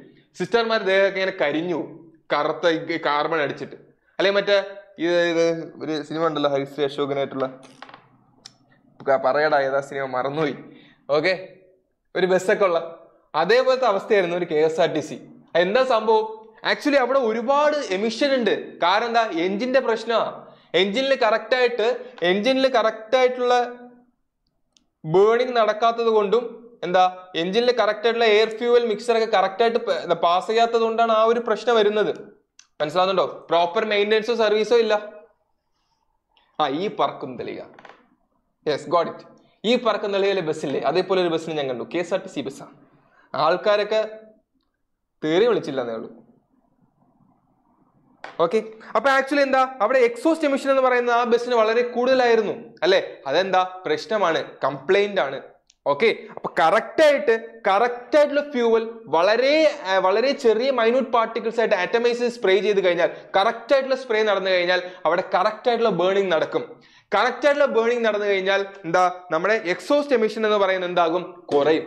ഓക്കെ, ഇപ്പൊ കറക്റ്റ് ബേണിംഗ് നടന്നില്ലെങ്കിൽ എക്സോസ്റ്റ് എമിഷൻ എന്ന് പറയുന്നത് വളരെ കൂടുതലായിരിക്കും, നല്ല കറുത്ത കരിക്കട്ട പുകയൊക്കെ വരും. ഓക്കെ, അപ്പോ അങ്ങനെയാണെങ്കിൽ നമ്മുടെ എഫിഷ്യൻസി എന്ന് പറയുന്നത് നോർമലി മീൻസ് കറക്റ്റ് ആയിട്ട് കാര്യങ്ങൾ നടന്നു കഴിഞ്ഞാൽ നമ്മുടെ എഞ്ചിന്റെ എഫിഷ്യൻസി എന്ന് പറയുന്നത് ഇൻക്രീസ് ചെയ്യും. ഓക്കെ, അപ്പൊ KSRTC ബസിന്റെ എഞ്ചിൻ എഫിഷ്യൻസി കൂടുവോ കുറയോ? ഓഫ് കോഴ്സ് എന്ത് ചെയ്യും, കുറയും. മനസ്സിലാവുന്നുണ്ടോ? Common rail engines require no heating up time and produce lower engine noise and lower emissions than traditional systems അല്ലെ. ഇപ്പൊ കോമൺ റെയിൽ എഞ്ചിൻസ് എന്ന് പറയുന്ന സമയത്ത് അവർക്ക് ഹീറ്റിംഗ് അപ്പ് ടൈം എന്ന് പറയുന്നത് വേണ്ട. ഹീറ്റിംഗ് അപ്പ് ടൈം എന്ന് പറയുന്നത് വേണോ? വേണ്ട. ചില ബസ്സൊക്കെ കണ്ടിട്ടില്ലേ, ചില ബസ്സൊക്കെ പണ്ടത്തെ ബസ്സൊക്കെ എന്ത് ചെയ്യും, അവർ സ്റ്റാർട്ട് ചെയ്തിട്ട് അങ്ങനെ കുറെ സമയം ആക്സിലറേറ്റും ചെയ്ത് അതേപോലെ കുറെ സമയം ഇങ്ങനെ ഓണാക്കി നിർത്തിയിരിക്കും. എന്തിനു വേണ്ടിയിട്ടാ? Heating up time. അത് എന്താണ്, ഹീറ്റ് ആകാൻ വേണ്ടിയിട്ടാ. ഇപ്പോഴത്തെ വണ്ടികളൊക്കെ അതിന്റെ ആവശ്യമുണ്ടോ? അവിടെ ഓണാക്കുന്നു, ചവിട്ടുന്നു, എടുക്കുന്നു, പോകുന്നു, പറക്കുന്നു. അവിടെ ഹീറ്റിംഗ് അപ്പ് ടൈം വേണ്ട, കുറവാണ്. അപ്പോ ഇവ പുതിയ common rails എഞ്ചിൻസിൽ require no heating up time and produce lower engine noise. നോയ്സും കുറവാണ്, എഞ്ചിന്റെ ഒക്കെ നോയ്സും വളരെ കുറവാണ്. ഓക്കെ, അതേപോലുള്ള എമിഷൻസും കുറവാണ് അല്ലെ. പുതിയ ഓൾവോയുടെ ബസ്സിലൊക്കെ നിങ്ങൾ കണ്ടിട്ടുണ്ടോ? ഓൾവോയുടെ ബസ്സിലൊക്കെ പുക വരുന്നത് കണ്ടിട്ടുണ്ടോ? ഇല്ല, കാരണം എമിഷൻ കുറവാ. അതേപോലെ ഓൾവോ ഒക്കെ ബസ് പോയി കഴിഞ്ഞാൽ സൗണ്ട് നോയ്സ് ഉണ്ടോ? അറിയത്തുപോലില്ല, വളരെ കുറവല്ലേ. ഉണ്ട്, ഇല്ലെന്ന് പറയുന്നില്ല, നോയ്സ് കുറവാണ്. സെയിം ടൈം KSRTC പോയാലോ, ആ വ്യത്യാസം നിങ്ങൾ മനസ്സിലാക്കിയാൽ മതി. ഓക്കെ, അപ്പോൾ നിങ്ങളെ ഇത് CRDI പഠിക്കുന്ന സമയത്ത് KSRTCയും ഓൾവോയുടെ ബസ്സും ഓർത്താൽ മതി. In order to lower engine noise, the engine's electronic control unit can inject a small amount of diesel just before the main injection event. This reduces the explosiveness and vibration. എന്തുകൊണ്ട് ഈ പറയുന്ന CRDI സിസ്റ്റത്തിൽ noise കുറവെന്ന് ചോദിച്ചു കഴിഞ്ഞാൽ നിങ്ങൾ എന്ത് പറയും? അതായത് എന്താ സംഭവം? In order to lower engine noise, engine's electronic control unit can inject a small amount of diesel just before the main injection event. Main ആയിട്ടുള്ള ഒരു ഇഞ്ചക്ഷൻ ഇവന്റിന് മുമ്പ്, മെയിൻ ഇഞ്ചക്ഷൻ നടക്കുന്നതിന് മുൻപ് തന്നെ സ്മോൾ എമൗണ്ട് ഓഫ് ഡീസൽ എന്ന് പറയുന്നത് എന്ത് ചെയ്യുന്നു? ഇഞ്ചക്ട് ചെയ്യുന്നു. അതാണ് പറയുന്നത്. ആര് ഇഞ്ചക്ട് ചെയ്യുന്നത്? ഇതൊക്കെ കൺട്രോൾ ചെയ്യുന്നത് ഇലക്ട്രോണിക് ഡിവൈസ് ആണ്, ഇലക്ട്രോണിക് കൺട്രോൾ യൂണിറ്റ് ആണ്, ECU ഇലക്ട്രോണിക് കൺട്രോൾ യൂണിറ്റ് ആണ്. ഇതൊക്കെ എന്താ കൺട്രോൾ ചെയ്യുകയും ഓപ്പറേറ്റ് ചെയ്യുകയും ചെയ്യാം. അപ്പോ in order to lower engine noise, the engine's electronic control unit can inject a small amount of diesel just before the main injection. ഇത് കാരണം എന്താ? This reduces the explosiveness and vibration. Clear ആണോ? Clear? Some advanced common rail fuel system perform as many as 5 injections per stroke, which give a more uniform and controlled combustion. അല്ലെ, അപ്പൊ advanced ആയിട്ടുള്ള common rail fuel system എന്ന് പറയുന്നത് എന്താ ചെയ്യുക? നമുക്ക് ഏകദേശം ഒരു സ്ട്രോക്കിൽ 5 ഇഞ്ചക്ഷൻ നടത്തുന്നു. അതായത് ഇഞ്ചക്ഷൻ എന്ന് വെച്ച് കഴിഞ്ഞാൽ ഫ്യൂവൽ ഇഞ്ചക്ഷൻ ആണ്. 5 ഫ്യൂവൽ ഇഞ്ചക്ഷൻ എന്ന് പറയുന്നത് പെർ സ്ട്രോക്ക് നടക്കുന്നു. അത് കാരണമുള്ള അഡ്വാൻറ്റേജ് എന്താണ്? which gives a more uniform and controlled combustion. correct controlled and uniform ആയിട്ടുള്ള കമ്പഷൻ നടക്കും. പ്രോപ്പർ ആയിട്ടുള്ള ഓരോ എഞ്ചിൻ സിലിണ്ടറിനകത്തും പ്രോപ്പർ ആയിട്ടുള്ള എന്താ കമ്പഷൻ നടക്കും, കറക്റ്റ് കമ്പഷൻ നടക്കും. ഓക്കെ, അപ്പൊ ഇത് കാരണം എന്താ ഗുണം എന്ന് പറഞ്ഞു കഴിഞ്ഞാൽ it helps extract maximum energy from the combustion cycle. മനസ്സിലായോ? ക്ലിയർ ആണോ? In the 90s, all major European passenger vehicle manufacturers used this technology to get more refined, powerful and fuel efficient diesel engines into the demanding market. അല്ലെ, 90s ഏകദേശം എല്ലാ European passenger vehicle മാനുഫാക്ചറേഴ്സും ഈ ഒരു ടെക്നോളജിയാണ് use ചെയ്തത്. എന്തിനു വേണ്ടിയിട്ടാണ്? നല്ല refined ആയിട്ട്, നല്ല പവർഫുൾ ആയിട്ടുള്ള, നല്ല ഫ്യൂവൽ എഫിഷ്യന്റ് ആയിട്ടുള്ള ഡീസൽ എൻജിൻസ് നമ്മുടെ മാർക്കറ്റ് ഡിമാൻഡ് ചെയ്യുന്നതനുസരിച്ച് പ്രൊഡക്ഷൻ ചെയ്യാൻ വേണ്ടിയിട്ട്. Some Indian companies have also successfully implemented this technology. European മാത്രമല്ല നമ്മുടെ ഇന്ത്യൻ കമ്പനീസും ഈ ഒരു ടെക്നോളജി യൂസ് ചെയ്തിട്ടുണ്ട്. ക്ലിയർ ആണോടാ?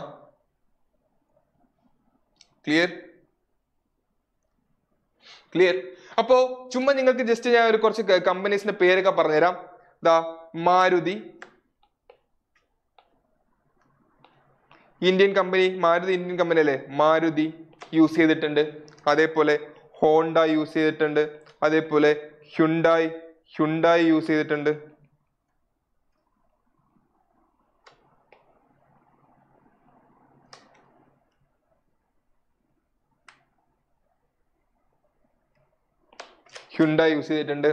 അതേപോലെ BMW, മിറ്റ്സുബിഷി. ഓക്കെ, അടുത്ത് മഹീന്ദ്ര, അതേപോലെ ടൊയോട്ട. ഇതൊക്കെ എന്താ ഈ പറയുന്ന ടെക്നോളജി യൂസ് ചെയ്തിട്ടുണ്ട്. ക്ലിയർ ആണോടാ? അപ്പോൾ ഇതിന്റെ മെയിൻ അഡ്വാൻറ്റേജസ് എന്താണ്? ഇപ്പൊ പറഞ്ഞ കാര്യങ്ങൾ തന്നെയാണ്. എന്തൊക്കെയാടാ? Higher efficiency due to variable injection timing, better combustion and law speeds, അതേപോലെ ലോ നോയ്സും കൂടെ ആയിരിക്കും. അതേപോലെ better power balance, then less moving parts, more compact engine. Okay, engine എന്ന് പറഞ്ഞ് കുറച്ചുകൂടെ കോമ്പാക്ട് ആയിരിക്കും. ഓക്കെ ആണോ? ശരി, അടുത്തത് പറയുന്നത് ദാറ്റ് ഇസ് MPFI എഞ്ചിൻസ്. എന്താണ് MPFI എഞ്ചിൻസ്? CRDI എന്ന് വെച്ചാൽ എന്താ? CRDIയുടെ ഫുൾ ഫോം ഒക്കെ പഠിച്ചിട്ട് വേണം പോവാൻ. എന്താ CRDIയുടെ ഫുൾ ഫോം എന്ന് പറയുന്നത്? Common rail direct injection.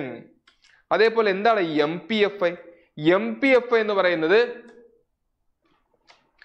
Multi point fuel injection system. Ready? എന്താണ് ഈ MPFI? അപ്പോൾ multi point fuel injection system has one injector for each engine cylinder. ഓരോ എഞ്ചിൻ സിലിണ്ടറിനും എന്തുണ്ടാവും? ഒരു ഇഞ്ചക്ടർ ഉണ്ടാവും. ഓരോ എഞ്ചിൻ സിലിണ്ടറിനും ഓരോ ഇഞ്ചക്ടർ ഉണ്ടാവും. Fuel is ഇഞ്ചക്ടഡ് in more than one location. This system injects fuel into individual cylinders based on commands from the onboard engine management system computer, popularly known as engine control unit. Okay, അപ്പോ ഇവിടെ ഒരു engine control unit ഉണ്ടാവും. ഈ engine control unit ആണ് actually commands കൊടുക്കുന്നത്. മനസ്സിലാവുന്നുണ്ടോ? Commands കൊടുക്കുന്നത് എന്തിന്റെ കമാൻഡ്സാ? നോക്ക്, എന്തിന്റെ കമാൻഡ്സാ? ഫ്യൂവലിനെ ഇഞ്ചക്ട് ചെയ്യാനുള്ള കമാൻഡ്സാ. The system injects fuel into individual cylinders based on commands from one board engine managed system computer. Okay, അപ്പോൾ ഒരു എഞ്ചിൻ മാനേജ്മെന്റ് സിസ്റ്റം കമ്പ്യൂട്ടർ അല്ലെങ്കിൽ എഞ്ചിൻ കൺട്രോൾ യൂണിറ്റ് കൊടുക്കുന്ന കമാൻഡ്സ് അനുസരിച്ചാണ് എന്ത് സംഭവിക്കുന്നത്? ഈ സിസ്റ്റം എന്ന് പറയുന്നത് ഫ്യൂവലിനെ ഇഞ്ചക്ട് ചെയ്ത് കൊടുക്കുന്നത്. The ECU primarily controls the ignition timing and quantity of fuel to be injected. അപ്പോൾ ECU എന്ന് പറയുന്നത് മെയിൻലി ആദ്യത്തെ ഇല്ലടാ, ഇത് മൊഡ്യൂൾ 1 ആണ് കേട്ടോ, മൊഡ്യൂൾ 1. ഓക്കെ, മൊഡ്യൂൾ 2 സ്റ്റാർട്ട് ചെയ്തല്ലോ. ഈ module 1 part 5 last part. Okay Adithyan?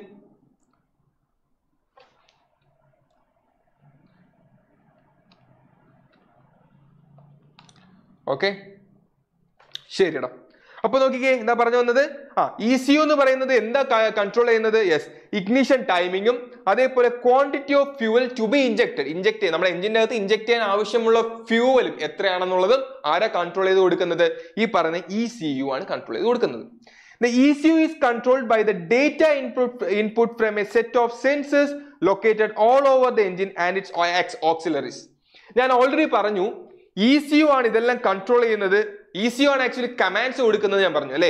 അപ്പൊ ECU കമാൻഡ്സ് കൊടുക്കുന്നത് എന്തിന്റെ അടിസ്ഥാനത്തിലാണ്? ഇപ്പൊ ECU ചുമ്മാ ഇരുന്ന് കമാൻഡ് ചെയ്യാൻ പറ്റുവാടെ? എഞ്ചിനിൽ ഇന്ന് ഇത്രയ്ക്ക് ഫ്യൂവൽ ഇഞ്ചക്ട് ചെയ്യും, കുറച്ച് കഴിയുമ്പോ ഇത്രയും ഫ്യൂവൽ ഇഞ്ചക്ട് ചെയ്താൽ മതി എന്ന് കമാൻഡ് കൊടുക്കാൻ പറ്റുമോ? ഇല്ല. ആക്ച്വലി ECU എന്തിന്റെ ഒരു സംഭവത്തിന്റെ ബേസിലായിരിക്കുമല്ലോ കമാൻഡ് കൊടുക്കുന്നത്. എന്തിന്റെ ബേസിലാണ്? യെസ്, സെൻസേഴ്സിന്റെ ഡേറ്റയുടെ ബേസിലാണ് ECU കമാൻഡ്സ് കൊടുക്കുന്നത്. ഏതൊക്കെ സെൻസേഴ്സ്? അവിടെ നോക്ക്, നമ്മുടെ എഞ്ചിനിലും അതേപോലെ എഞ്ചിൻ റിലേറ്റഡ് ആയിട്ടുള്ള പാർട്സ്, അതാണ് എഞ്ചിൻ ഓക്സിലറീസ് എന്ന് പറയുക. ഓക്കെ, അപ്പൊ എഞ്ചിൻ റിലേറ്റഡ് ആയിട്ടുള്ള പാർട്സിൽ വെച്ചിരിക്കുന്ന സെൻസേഴ്സിന്റെ ഡേറ്റ അനുസരിച്ചാണ് എന്ത് ചെയ്യുന്നത്? നമ്മുടെ ഈ പറഞ്ഞ ECU കമാൻഡ്സ് കൊടുക്കുന്നത്. ക്ലിയർ ആണോ? These sensors detect the various operating conditions of the engine and the performance required out of it. Such sensors constantly monitor ambient temperature, engine coolant temperature, exhaust gas temperature, oxygen content of exhaust, engine speed, പിന്നെ vehicle, road speed, ഇതെല്ലാം ആര് detect ചെയ്യും? നമ്മുടെ engine detect ചെയ്യും. എഞ്ചിനും അത് related ആയിട്ടുള്ള പാർട്സിലും ഘടിപ്പിച്ചിരിക്കുന്ന sensors detect ചെയ്തിട്ട് സെൻസേഴ്സ് ECU ഡേറ്റ കൊടുക്കും. ആ ഡേറ്റ വെച്ചിട്ടാണ് എന്ത് ചെയ്യുന്നത്? നമ്മുടെ ECU കമാൻഡ്സ് കൊടുക്കുന്നത്. ക്ലിയർ ആണോ? ആദിത്യനം സർ മോർണിംഗ് ക്ലാസ് വെക്കോ? മോർണിംഗ് നിങ്ങൾ ആരും ഉണ്ടാവില്ല. മോർണിംഗ് ഒക്കെ നിങ്ങൾ കോളേജിൽ പോകേണ്ട തിരക്കിലായിരിക്കില്ലടാ. അതുകൊണ്ടാണ് ഈവന് വെക്കുന്നത്. കോളേജിലൊക്കെ പോയി അടിച്ചു പൊളിച്ചിട്ട് വൈകുന്നേരം വന്ന് പഠിക്കാനിരിക്കുമല്ലോ എന്ന് വിചാരിച്ചിട്ടാ വെക്കുന്നത്. കാരണം എന്താ, ഇപ്പൊ നിങ്ങൾ വൈകുന്നേരം ക്ലാസ് കണ്ടു കഴിഞ്ഞു കഴിഞ്ഞാൽ നിങ്ങൾക്ക് പഠിക്കാനുള്ള ടൈം ഉണ്ട്. രാവിലെ അങ്ങനെയല്ല. രാവിലെ നിങ്ങൾ കണ്ടാൽ പോലും നേരെ കോളേജിൽ പോകും. എന്നിട്ട് വൈകുന്നേരം വന്നിട്ട് എവിടെയും കറങ്ങി തിരിഞ്ഞ് നടന്നിട്ട് നിങ്ങൾ ചിലപ്പോൾ പഠിക്കും, ഇല്ലെങ്കിൽ പഠിക്കില്ല. നിങ്ങൾക്ക് ഫുഡ് കഴിക്കും, ഉറങ്ങും. ഓക്കെ. പക്ഷെ വൈകുന്നേരം ആവുമ്പോൾ ക്ലാസ് കണ്ടു, അന്ന് രാത്രി ഇരുന്ന് പഠിച്ചു, ഫുഡ് കഴിച്ചു, ഉറങ്ങി, സെറ്റായി. രാവിലെ ജസ്റ്റ് എഴുന്നേറ്റ് ഒന്ന് റിവൈസ് ചെയ്താൽ മതി. ദാറ്റ്സ് ദ കറക്റ്റ് വേ കേട്ടോ. അതുകൊണ്ടാണ് വെക്കാത്തത്. രാവിലെ നിങ്ങളൊക്കെ തിരക്കിലായിരിക്കും ഇവിടെ, കോളേജിലൊക്കെ പോണ്ടേ. 1 week ലീവോ? അതെന്ത് പറ്റി? എല്ലാ കോളേജിനും ലീവാണോ? കമന്റ് ചെയ്യുക. എല്ലാ കോളേജിനും ലീവാണോ 1 week? നോക്കാം. എല്ലാ കോളേജിനും ലീവാണെങ്കിൽ പ്രശ്നമൊന്നുമില്ല, നമുക്ക് അത് അറേഞ്ച് ചെയ്യാന്നുള്ളേ ഉള്ളൂ. ഓക്കെ, നോക്കാം. ഓക്കെ. അത് മാത്രമല്ല, ഓൾറെഡി ഇതെല്ലാം ഷെഡ്യൂൾഡ് ആണ്. മനസ്സിലാവുന്നുണ്ടോ? ഇനിയിപ്പം എല്ലാം അഴിച്ചു പണിയുന്ന പ്രശ്നമൊന്നുമില്ല. നിങ്ങൾക്ക് വേണമെങ്കിൽ നമ്മൾ സെറ്റാ കേട്ടോ. പക്ഷെ എനിക്ക് തോന്നുന്നു രാവിലെയൊക്കെ ഇരുന്ന് പഠിക്കുക. അപ്പൊ 1 week ലീവ് അല്ലേ, അപ്പൊ ഇത്രയും ദിവസം നമ്മൾ കൂടെ തന്ന വീഡിയോസും ക്ലാസ്സൊക്കെ നന്നായിട്ട് പഠിക്കുക. അതായിരിക്കും നല്ലത് അല്ലേ? ഓക്കേടാ, നമുക്ക് നോക്കാം. Based on program interpretation of all this input data, the ECU gives the various commands to the engine's fuel and a spark ignition timing system. Okay, അത്രേ ഉള്ളൂ. എന്താ ഈ പറയുന്ന സെൻസേഴ്സിന്റെ പേപ്പർ വാല്യൂഷൻ ആണ് പറയുന്നത് കേട്ടു. Okay, KTU S1 paper valuation ആയിരിക്കും. അല്ല, നമ്മുടെ ഓട്സം എക്സാം നടന്നില്ലേ അടാ. പേപ്പർ വാല്യൂഷന് പോകുന്ന എല്ലാ കോളേജിലും ഒരേപോലെ ആയിരിക്കില്ലടാ. ഇപ്പൊ എല്ലാ കോളേജിലെ ടീച്ചേഴ്സും പേപ്പർ വാല്യൂഷന് പോവില്ല. ചില സ്കൂളിലെ ചില കോളേജിലെ ടീച്ചേഴ്സ് മാത്രമേ പേപ്പർ വാല്യൂഷന് പോകത്തുള്ളൂ. അതും ചില ടീച്ചേഴ്സ് മാത്രം. ഒരു കോളേജിലെ എല്ലാ ടീച്ചേഴ്സും പേപ്പർ വാല്യൂഷന് പോവില്ലല്ലോ. ചിലപ്പോൾ കുറച്ച് ടീച്ചർമാർ മാത്രമേ പോകത്തുള്ളൂ. മനസ്സിലാവുന്നുണ്ടോ? അപ്പൊ എല്ലാ കോളേജിനും ഒരുപോലെ ആയിരിക്കില്ലടാ. അപ്പൊ നമുക്കത് വെക്കാൻ പറ്റില്ല. ഓക്കെ, ഓക്കെടാ. നോക്ക്, അപ്പൊ വേറെ ഒന്നില്ല. ഇവിടെ എന്താ പറഞ്ഞത്? That is based on programme interpretation of all this input data, the ECU gives the various commands to the engine's fuel and a spark ignition timing system. Okay, clear? Air enters into the intake manifold. The manifold pressure ഇതെന്ന് പറയുന്ന actually ഈ ഒരു figure ആണ്. നമ്മുടെ MPFI സിസ്റ്റത്തിന്റെ figure ആണ്. ഈ figure നിങ്ങൾ പഠിച്ചിരിക്കണം. ഈ ഫിഗർ ബേസ്ഡ് ആയിട്ട് ഞാൻ പഠിപ്പിക്കാൻ പോകുന്നത് ഈ ഗ്യാസോലൈൻ എന്ന് പറയുന്ന വേറെ ഒന്നുമില്ല, പെട്രോൾ ആണ് കേട്ടോ. പെട്രോൾ നമ്മൾ ഗ്യാസോലിൻ എന്ന് പറയാറുണ്ട് കേട്ടോ. ഗ്യാസോലിൻ എന്ന് ഗ്യാസ് ആണെന്ന് വിചാരിക്കരുത്. ഗ്യാസോലിൻ എന്ന് വെച്ച് കഴിഞ്ഞാൽ പെട്രോൾ ആണ് കേട്ടോ. പെട്രോൾ എന്നും പറയാറുണ്ട് ഗ്യാസോലിന്. ഓക്കെ, അപ്പോ ഈ പറയുന്ന ഫിഗർ വെച്ച് നിങ്ങൾ പഠിക്കുക. ഇവിടെ എന്താ? Air enters in to the, ഇവിടെ ഞാൻ ജസ്റ്റ് ഒന്ന് റെഫർ ഫിഗർ എന്ന് ഞാൻ എഴുതിയേക്കട്ടോ. Refer figure. ഓക്കെ, ഈ സംഭവം ഫിഗർ നോക്കി തന്നെ പഠിക്കുക. Air enters in to the intake manifold അല്ലേ? നോക്ക്, ഇൻടേക്ക് മാനിഫോൾഡില് കണ്ടോ, ഇങ്ങോട്ടേക്ക് എന്ത് സംഭവിക്കുന്നു? എയർ അകത്തോട്ട് കയറുന്നു അല്ലെ? അപ്പോ ഈ പറയുന്ന എയർ എന്ന് പറയുന്നത് ഇൻലെറ്റ് മാനിഫോൾഡ് വഴി, ഇതൊരു പാത്ത് വേ ആണ്. അപ്പൊ എയർ എന്ന് പറയുന്നത് ഇൻലെറ്റ് മാനിഫോൾഡ് വഴി എങ്ങോട്ടാ പോകുന്നത്? എഞ്ചിനുള്ളിലേക്ക് പോകുന്നത്. Air enters into the intake manifold. The manifold pressure sensor detects the intake and sends the information to the ECU. അപ്പൊ എയറിനെ പുറത്തുനിന്ന് എടുക്കുന്ന സമയത്ത് സെൻസർ എന്ത് ചെയ്യുന്നു? സെൻസർ ആ ഒരു ഡേറ്റ ആർക്ക് അയക്കുന്നു? ECU അയക്കുന്നു. ആ ഒരു ഡേറ്റ ECU അയക്കുന്നു. ഓക്കെ ആണോ? The speed sensors also sends information about the RPM to the engine to the ECU. അത് മാത്രമല്ല ഇവിടെ എന്തുണ്ടാവും? സ്പീഡ് സെൻസേഴ്സ് ഉണ്ടാവും. ഈ സ്പീഡ് സെൻസേഴ്സ് എന്താ ചെയ്യുന്നത്? സ്പീഡിനെ കുറിച്ചുള്ള ഡേറ്റ ആർക്കയക്കും? ECU അയക്കും. രണ്ട് കാര്യങ്ങൾ നടക്കുക. ഇൻടേക്ക് മാനിഫോൾഡ് വഴി എന്തായിരുന്നു, എയർ ഇങ്ങനെ അകത്തേക്ക് കയറുന്നു. ഈ എയർ നേരെ എവിടെ കയറുന്നു? എഞ്ചിനിൽ കയറുന്നു. ദെൻ ഈ പറയുന്ന മാനിഫോൾഡ് പ്രഷർ സെൻസർ എന്ത് ചെയ്യുന്നു? ഈ പറയുന്ന the manifold pressure sensor detects the intake and sends the information to the ECU. അല്ലെ? ഈ പറയുന്ന ഡേറ്റ എങ്ങോട്ട് കൊടുക്കുന്നു? ECUലോട്ട് കൊടുക്കുന്നു. അത് മാത്രമല്ല, ഈ പറയുന്ന RPM എഞ്ചിന്റെ സ്പീഡും എന്ത് ചെയ്യുന്നു? സ്പീഡ് സെൻസർ ഡിറ്റക്ട് ചെയ്തിട്ട് അതും എങ്ങോട്ട് കൊടുക്കും? ECUലോട്ട് കൊടുക്കും. Okay. The ECU in turn sends commands to the injector to control the amount of gasoline supply for injection. അപ്പൊ ആദ്യം രണ്ട് കാര്യങ്ങളാണ് ECUലോട്ട് പോകുന്നത്. ഏതൊക്കെയാ? ഒന്നെന്ന് പറയുന്നത് എത്ര എയർ അകത്ത് കയറുന്നു എന്നുള്ള കാര്യം. Okay. Air enters in to the intake manifold. Intake മാനിഫോൾഡിനുള്ളിൽ എത്ര എയർ കയറുന്നു, ആ ഒരു കാര്യം ECUന് അയക്കും. കൂടാതെ എഞ്ചിന്റെ RPM റൊട്ടേഷൻ പെർ മിനിറ്റും ECUന് അയക്കും. അത് ബേസ്ഡ് ആയിട്ട് ECU എന്ത് ചെയ്യും? എത്ര ഫ്യൂവൽ ഇഞ്ചക്ട് എന്നുള്ള കാര്യം കാൽക്കുലേറ്റ് ചെയ്തിട്ട് ഇഞ്ചക്ടറിന് കമാൻഡ് കൊടുക്കും. അതാണ് കാണിച്ചിരിക്കുന്നത്. കണ്ടോ? ഈ പറയുന്ന ഇവിടെ നിന്നുള്ള എഞ്ചിന് പോകുന്നു, എയർ ഇൻടേക്ക് മാനിഫോൾഡ് വഴി എഞ്ചിന് പോകുന്നു. ദെൻ ഇത് സ്പീഡ് സെൻസർ ആണ്. ഈ ഡേറ്റ ECUന് പോകും. ECU എന്ത് ചെയ്യുന്നു? അതിന് നേരെ ഇഞ്ചക്ടറിലോട്ട് അയക്കും. ഓക്കെ. അപ്പൊ ഇഞ്ചക്ടറാണ് എന്ത് ചെയ്യുന്നത്? ഫ്യൂവലിനെ ഇഞ്ചക്ട് ചെയ്യുന്നത്. ഓക്കെ അല്ലടാ? അപ്പൊ എത്ര ഫ്യൂവലിനെ ഇഞ്ചക്ട് ചെയ്യണം തീരുമാനിക്കുന്ന ആരാ? അല്ലെങ്കിൽ ആ ഒരു ഡേറ്റ കൊടുക്കുന്നത് ആരാ? ECU ആണ്. Ready? When the injector spray fuel into the intake manifold, the gasoline mixes with the air and the mixture enters the cylinder to the engine. Clear ആണോ? അങ്ങനെയാണ് ആക്ച്വലി ഫ്യൂവൽ വരുന്നത്. എയർ വരുന്നു, പിന്നെ ഫ്യൂവലിനെ supply ചെയ്ത് കൊടുക്കുന്നു. ഇത് എങ്ങോട്ട് പോകുന്നു? ഇത് രണ്ടും നേരെ എഞ്ചിനിലോട്ട് പോകുന്നു. ഇത് രണ്ടും നേരെ എവിടെ പോകുന്നു? എഞ്ചിനിലോട്ട് പോകുന്നു. മനസ്സിലാവുന്നുണ്ടോ? റെഡി അല്ലേ? അത്രേ ഉള്ളൂ. എന്താ സംഭവം ഇവിടെ നോക്കിയേ. എയർ എന്ന് പറയുന്നത് ചെയ്യുന്നു, air enters into the intake manifold. The manifold pressure sensor, manifoldലുള്ള pressure sensor ആണ്. manifold pressure sensor എന്ത് ചെയ്യുന്നു? detects the intake and sends the information to the ECU. intake manifoldലുള്ള pressure sensor എന്ത് ചെയ്യുന്നു? എയർ എത്ര ഈ പറയുന്ന എയറിനെ ഡിറ്റക്ട് ചെയ്തിട്ട് അതിന് എങ്ങോട്ട് അയക്കുന്നു? ഇൻഫോർമേഷൻ എങ്ങോട്ട് സെൻഡ് ചെയ്യുന്നു? ECUലോട്ട് സെൻഡ് ചെയ്യുന്നു. കൂടാതെ സ്പീഡ് സെൻസർ എഞ്ചിന്റെ RPMനെ കുറിച്ചുള്ള ഡേറ്റയും ECUന് സെൻഡ് ചെയ്യുന്നു. അതനുസരിച്ച് ECU എന്ത് ചെയ്യുന്നറിയോ? The ECU in turn sends commands to the injector to control the amount of gasoline supply for injection. എത്ര ഗ്യാസലിൻ കയറണം, അല്ലെങ്കിൽ എത്ര പെട്രോൾ കയറണം, അല്ലെങ്കിൽ എത്ര ഫ്യൂവൽ ആണ് വരേണ്ടതെന്നുള്ള ഡേറ്റ, ഈ വരേണ്ടതെന്നുള്ള കമാൻഡ് ആര് കൊടുക്കും? ECU കൊടുക്കും. അപ്പോൾ when the injector spray fuel into the intake manifold, the gasoline mixes with the air and the mixture enters to the cylinder of the engine.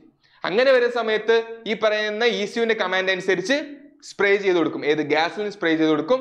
അങ്ങനെ ഈ പറയുന്ന ഗ്യാസലിനും എയറും ഉള്ള മിക്സർ എങ്ങോട്ട് പോകുന്നു? സിലിണ്ടറിലോട്ട് പോകുന്നു. അതാണ് അവിടെ സംഭവിക്കുന്നത്. മനസ്സിലാവുന്നുണ്ടോ? ക്ലിയർ ആണോ? Then what are the advantages? ഈ figure പഠിച്ചോളുക. What are the advantages? The difference in power developed in each cylinder is minimum. Okay, അതായത് യൂണിഫോം ആയിരിക്കും. മനസ്സിലാവുന്നുണ്ടോ? ഓരോ എഞ്ചിനും ഓരോ സിലിണ്ടറും ഡെവലപ്പ് ചെയ്യുന്ന, എഞ്ചിനല്ല, ഓരോ സിലിണ്ടറും ഡെവലപ്പ് ചെയ്യുന്ന പവർ തമ്മിലുള്ള ഡിഫറൻസ് എന്ന് പറയുന്നത് മിനിമം ആയിരിക്കും. അതുകൂടാതെ vibration of engine equipped with the system is less. Immediate response to sudden acceleration and deceleration. പെട്ടെന്നുള്ള ആക്സിലറേഷൻ ആയാലും ഡീസലറേഷൻ ആയാലും ഇമ്മീഡിയറ്റ് ഉള്ള റെസ്പോൺസ് ഉണ്ടാകും. Since the engine is controlled by ECM, അതായത് engine control module, more accurate amount of air fuel mixture will be supplied and as a result complete combustion takes place. This leads to effective utilization of fuel supplied and hence low emission level. Okay, ഞാൻ already ഇന്നലെ പറഞ്ഞു തന്നൊരു കേസാണ്. അതായത് correct ആയിട്ടുള്ള air fuel ratio ഉണ്ടെങ്കിൽ മാത്രമേ എഞ്ചിന്റെ എഫിഷ്യൻസി എന്ന് പറയുന്നത് വളരെ കൂടുതലായിരിക്കത്തുള്ളൂ. ഇല്ലെങ്കിൽ എഞ്ചിന്റെ എഫിഷ്യൻസി കുറയുന്നു മാത്രമല്ല, എഞ്ചിന്റെ ലൈഫ് സ്പാൻ കുറയും. നമ്മുടെ എഞ്ചിൻ എത്രയും വേഗം തന്നെ നശിച്ചു പോകാനുള്ള സാധ്യത വളരെ കൂടുതലാണ്. നമ്മുടെ എഫിഷ്യൻസിയും ഔട്ട്പുട്ടും എന്തായിരിക്കും? കുറവായിരിക്കും.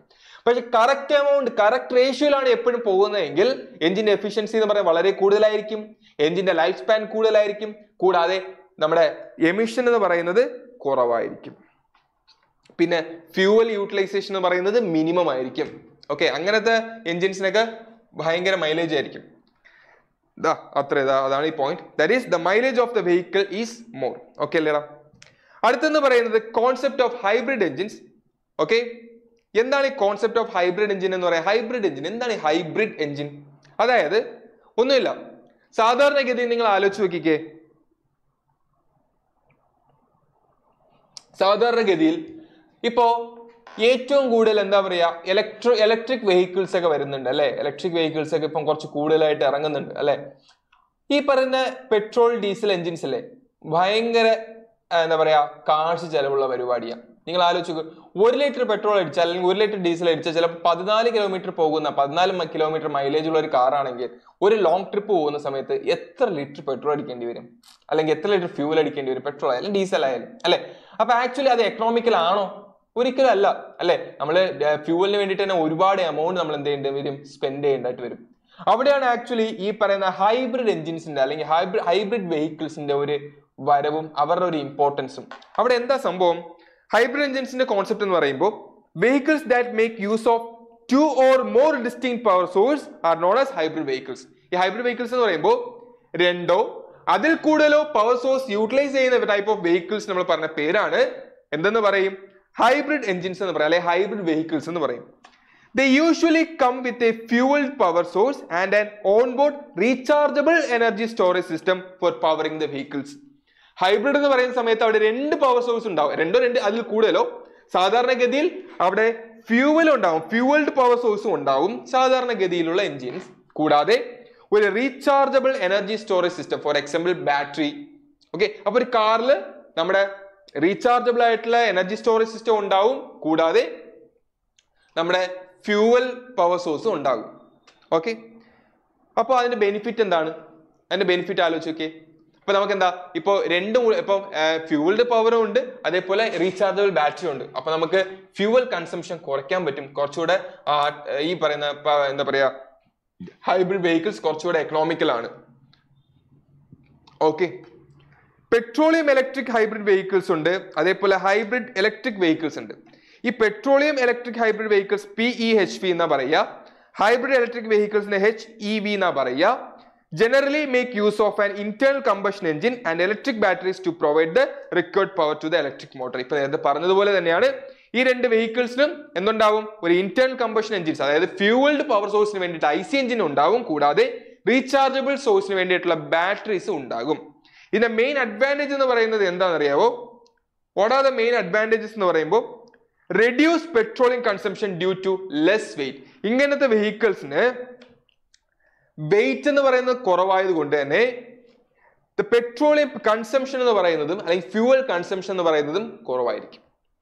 Since breaking is controlled by the electric motor to some extent, a part of the kinetic energy of the vehicle is recaptured and is used to recharge the battery. This process is called regenerative braking. Okay, എന്താണ് regenerative braking എന്ന് അറിഞ്ഞിരിക്കുക. എന്താണ് regenerative braking? Actually breaking എന്ന് പറയുന്നത് എന്തിനാ use ചെയ്യുന്നത്? നമ്മുടെ എന്താ പറയാ വെഹിക്കിൾ സ്റ്റോപ്പ് ആവാൻ വേണ്ടിയിട്ട് അല്ലെ. അപ്പോ ഈ breaking is controlled by electric motor. അതേ ബ്രേക്കിംഗ് എന്ന് പറയുന്നത് ഇലക്ട്രിക് മോട്ടർ ആണ് കൺട്രോൾ ചെയ്യുന്നതെങ്കിലോ സാധാരണഗതിയിൽ നമ്മൾ ബ്രേക്ക് ചവിട്ടുന്നു, ആ സമയത്ത് അകത്ത് ലിക്വിഡ് പവർഡ് ആയിട്ടുള്ള ഒരു ഇപ്പോഴത്തെ ബ്രേക്കിംഗ് സിസ്റ്റം ഒക്കെ അല്ലേ, അകത്ത് ലിക്വിഡ് ഉണ്ടാവും. ലിക്വിഡ് വഴി ആക്ച്വലി നമ്മൾ അപ്ലൈ ചെയ്യുന്ന ഫോഴ്സ് ആക്ച്വലി ഈക്വലി ഡിസ്ട്രിബ്യൂട്ട് ചെയ്തിട്ടാണ് ബ്രേക്ക് ഷൂല് നമ്മുടെ ബ്രേക്ക് അപ്ലൈ ആകുന്നത്. ഓക്കെ അല്ലേ? ഓക്കെ അല്ലേ? അപ്പോ ഇവിടെ നോക്കി, ഇവിടെ ആക്ച്വലി എങ്ങനെയാ ബ്രേക്കിംഗ് എന്ന് പറയുന്നത്? Since breaking is controlled by electric motor to some extent. Okay, ഒരു എക്സ്റ്റെന്റ് വരെയും ബ്രേക്കിംഗ് കൺട്രോൾ ചെയ്യുന്ന ആരാണ്? Electric മോട്ടറാണ്. A part of the kinetic energy of the vehicle is recaptured and is used to recharge the battery. അതാണ് കാര്യം. ഇവിടെ vehicle പോകുന്ന സമയത്ത് നമ്മുടെ ഉണ്ടാവുന്ന കൈനറ്റിക് എനർജിയുടെ ഒരു പാർട്ട് എന്ന് പറയുന്നത് എന്തിനു യൂസ് ചെയ്യുന്ന അറിയാവോ? ഇതിലെ ബാറ്ററിനെ റീചാർജ് ചെയ്യാൻ യൂസ് ചെയ്യുന്നു. This is called regenerative braking എന്ന് പറയാം. Okay, that is regenerative braking. Okay, അപ്പോ ഇവിടെ ആക്ച്വലി റീജനറേറ്റീവ് ബ്രേക്കിംഗിൽ ബ്രേക്കിംഗ് കൊടുക്കുന്നത് ആരാണ്? നമ്മുടെ ഇലക്ട്രിക് മോട്ടറാണ്. കൂടാതെ വെഹിക്കിൾ പോകുന്ന സമയത്ത് ഉണ്ടാവുന്ന കൈനറ്റിക് എനർജി, കുറച്ച് കൈനറ്റിക് എനർജി എന്ന് പറയുന്നത് എന്തിനു യൂസ് ചെയ്യുന്നു? യെസ്, ബാറ്ററീസിനെ റീചാർജ് ചെയ്യാൻ വേണ്ടിയിട്ട് യൂസ് ചെയ്യുന്നു. അത് കാരണം തന്നെ എഫിഷ്യൻസി എന്ന് പറയുന്നത് വളരെ കൂടുതലായിരിക്കും due to regenerative braking. Due two less fuel consumption, air pollution can be kept under control to A great extent. Okay അല്ലടാ? അതായത് ഇവിടെ എന്ന് പറയുമ്പോൾ നമ്മൾ ഓൾറെഡി പറഞ്ഞു ഫ്യൂവൽ കൺസംഷൻ എന്ന് പറയുന്നത് വളരെ കുറവായിരിക്കും എന്ന് പറഞ്ഞു. അങ്ങനെ ലെസ് ഫ്യൂവൽ കൺസംഷൻ ആയതുകൊണ്ട് തന്നെ എയർ പൊല്യൂഷൻ എന്തായിരിക്കാം, നമുക്ക് ഒരു പരിധി വരെ നമുക്ക് എന്ത് ചെയ്യാം, കുറയ്ക്കാൻ പറ്റും. ഓക്കെ, അതേപോലെ less noise due to substantial use of electric motor. Electric motor ആവുന്ന സമയത്ത് നോയ്സും കുറവായിരിക്കും. നിങ്ങൾ ശ്രദ്ധിച്ചിട്ടില്ലേ ഇലക്ട്രിക്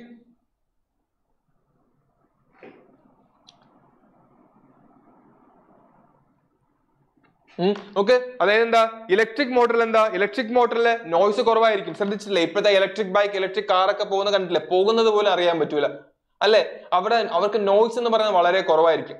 അപ്പോ ഈ പറയുന്ന എന്താ ഹൈബ്രിഡ് എഞ്ചിൻസ് എന്ന് പറയുന്ന സമയത്ത് അവർക്ക് നോയ്സ് എന്ന് പറയുന്നതും എന്താ കുറവായിരിക്കും, കാരണം അവിടെ യൂസ് ചെയ്യുന്നത് ഇലക്ട്രിക് മോട്ടർ ആയതുകൊണ്ട്. മനസ്സിലാവുന്നുണ്ടോ? സപ്തമിസ്ത്രീ തസ്കര സർ പഠിക്കാൻ പറ്റുന്നില്ല, മോട്ടിവേഷൻ തരാമോ? ആദ്യത്തിനം ഹൈഡ്രോളിക് ബ്രേക്കിൽ അല്ലെ ഹെവി വെഹിക്കിൾ. അതെ, ലോറിയിലൊക്കെ പോകുന്ന സമയം, ഇത് കാറിലൊക്കെ നമ്മുടെ ഇപ്പൊ ഹൈഡ്രോളിക് ബ്രേക്കിംഗ് ഉണ്ട്. ഏതാ, നമ്മുടെ ബൈക്കിൽ ഹൈഡ്രോളിക് ബ്രേക്കിംഗ് ഉണ്ട്, നമ്മുടെ കാറിൽ ഹൈഡ്രോളിക്, ഇപ്പോഴത്തെ ബൈക്കിലും കാറിലൊക്കെ ഹൈഡ്രോളിക് ബ്രേക്കിംഗ് ഉണ്ട്, പിന്നെ ഹൈഡ്രോളിക് ബ്രേക്കിംഗ് ആണ്. ഈ പറഞ്ഞ ഹെവി വെഹിക്കിൾസിലൊക്കെ എയർ ബ്രേക്കിംഗ് എന്നാ പറയാം. ഹൈഡ്രോളിക് ബ്രേക്കിംഗ് യൂസ് ചെയ്യും, എയർ ബ്രേക്കിംഗ് ഈ പറയുന്ന ലോറിയിലൊക്കെ എയർ ബ്രേക്ക് എന്ന് കേട്ടിട്ടില്ലേ, എയർ ബ്രേക്ക് യൂസ് ചെയ്യാറുണ്ട്. അതായത് ഹൈഡ്രോളിക് ബ്രേക്കിംഗും ന്യൂമാറ്റിക് ബ്രേക്കിംഗ് യൂസ് ചെയ്യാറുണ്ട്. എന്താണ് ന്യൂമാറ്റിക് ബ്രേക്കിംഗ്? എയർ യൂസ് ചെയ്തുള്ള ബ്രേക്കിംഗ് ആണ് ന്യൂമാറ്റിക് ബ്രേക്കിംഗ്. ഓക്കെ, ഒരു ലിക്വിഡ് ബേസ്ഡ് ആയിട്ടുള്ള ബ്രേക്കിംഗ് ആണ് hydraulic breaking. Hydraulic breaking use ചെയ്യാറുണ്ട്, വളരെ പവർഫുൾ ആണ്.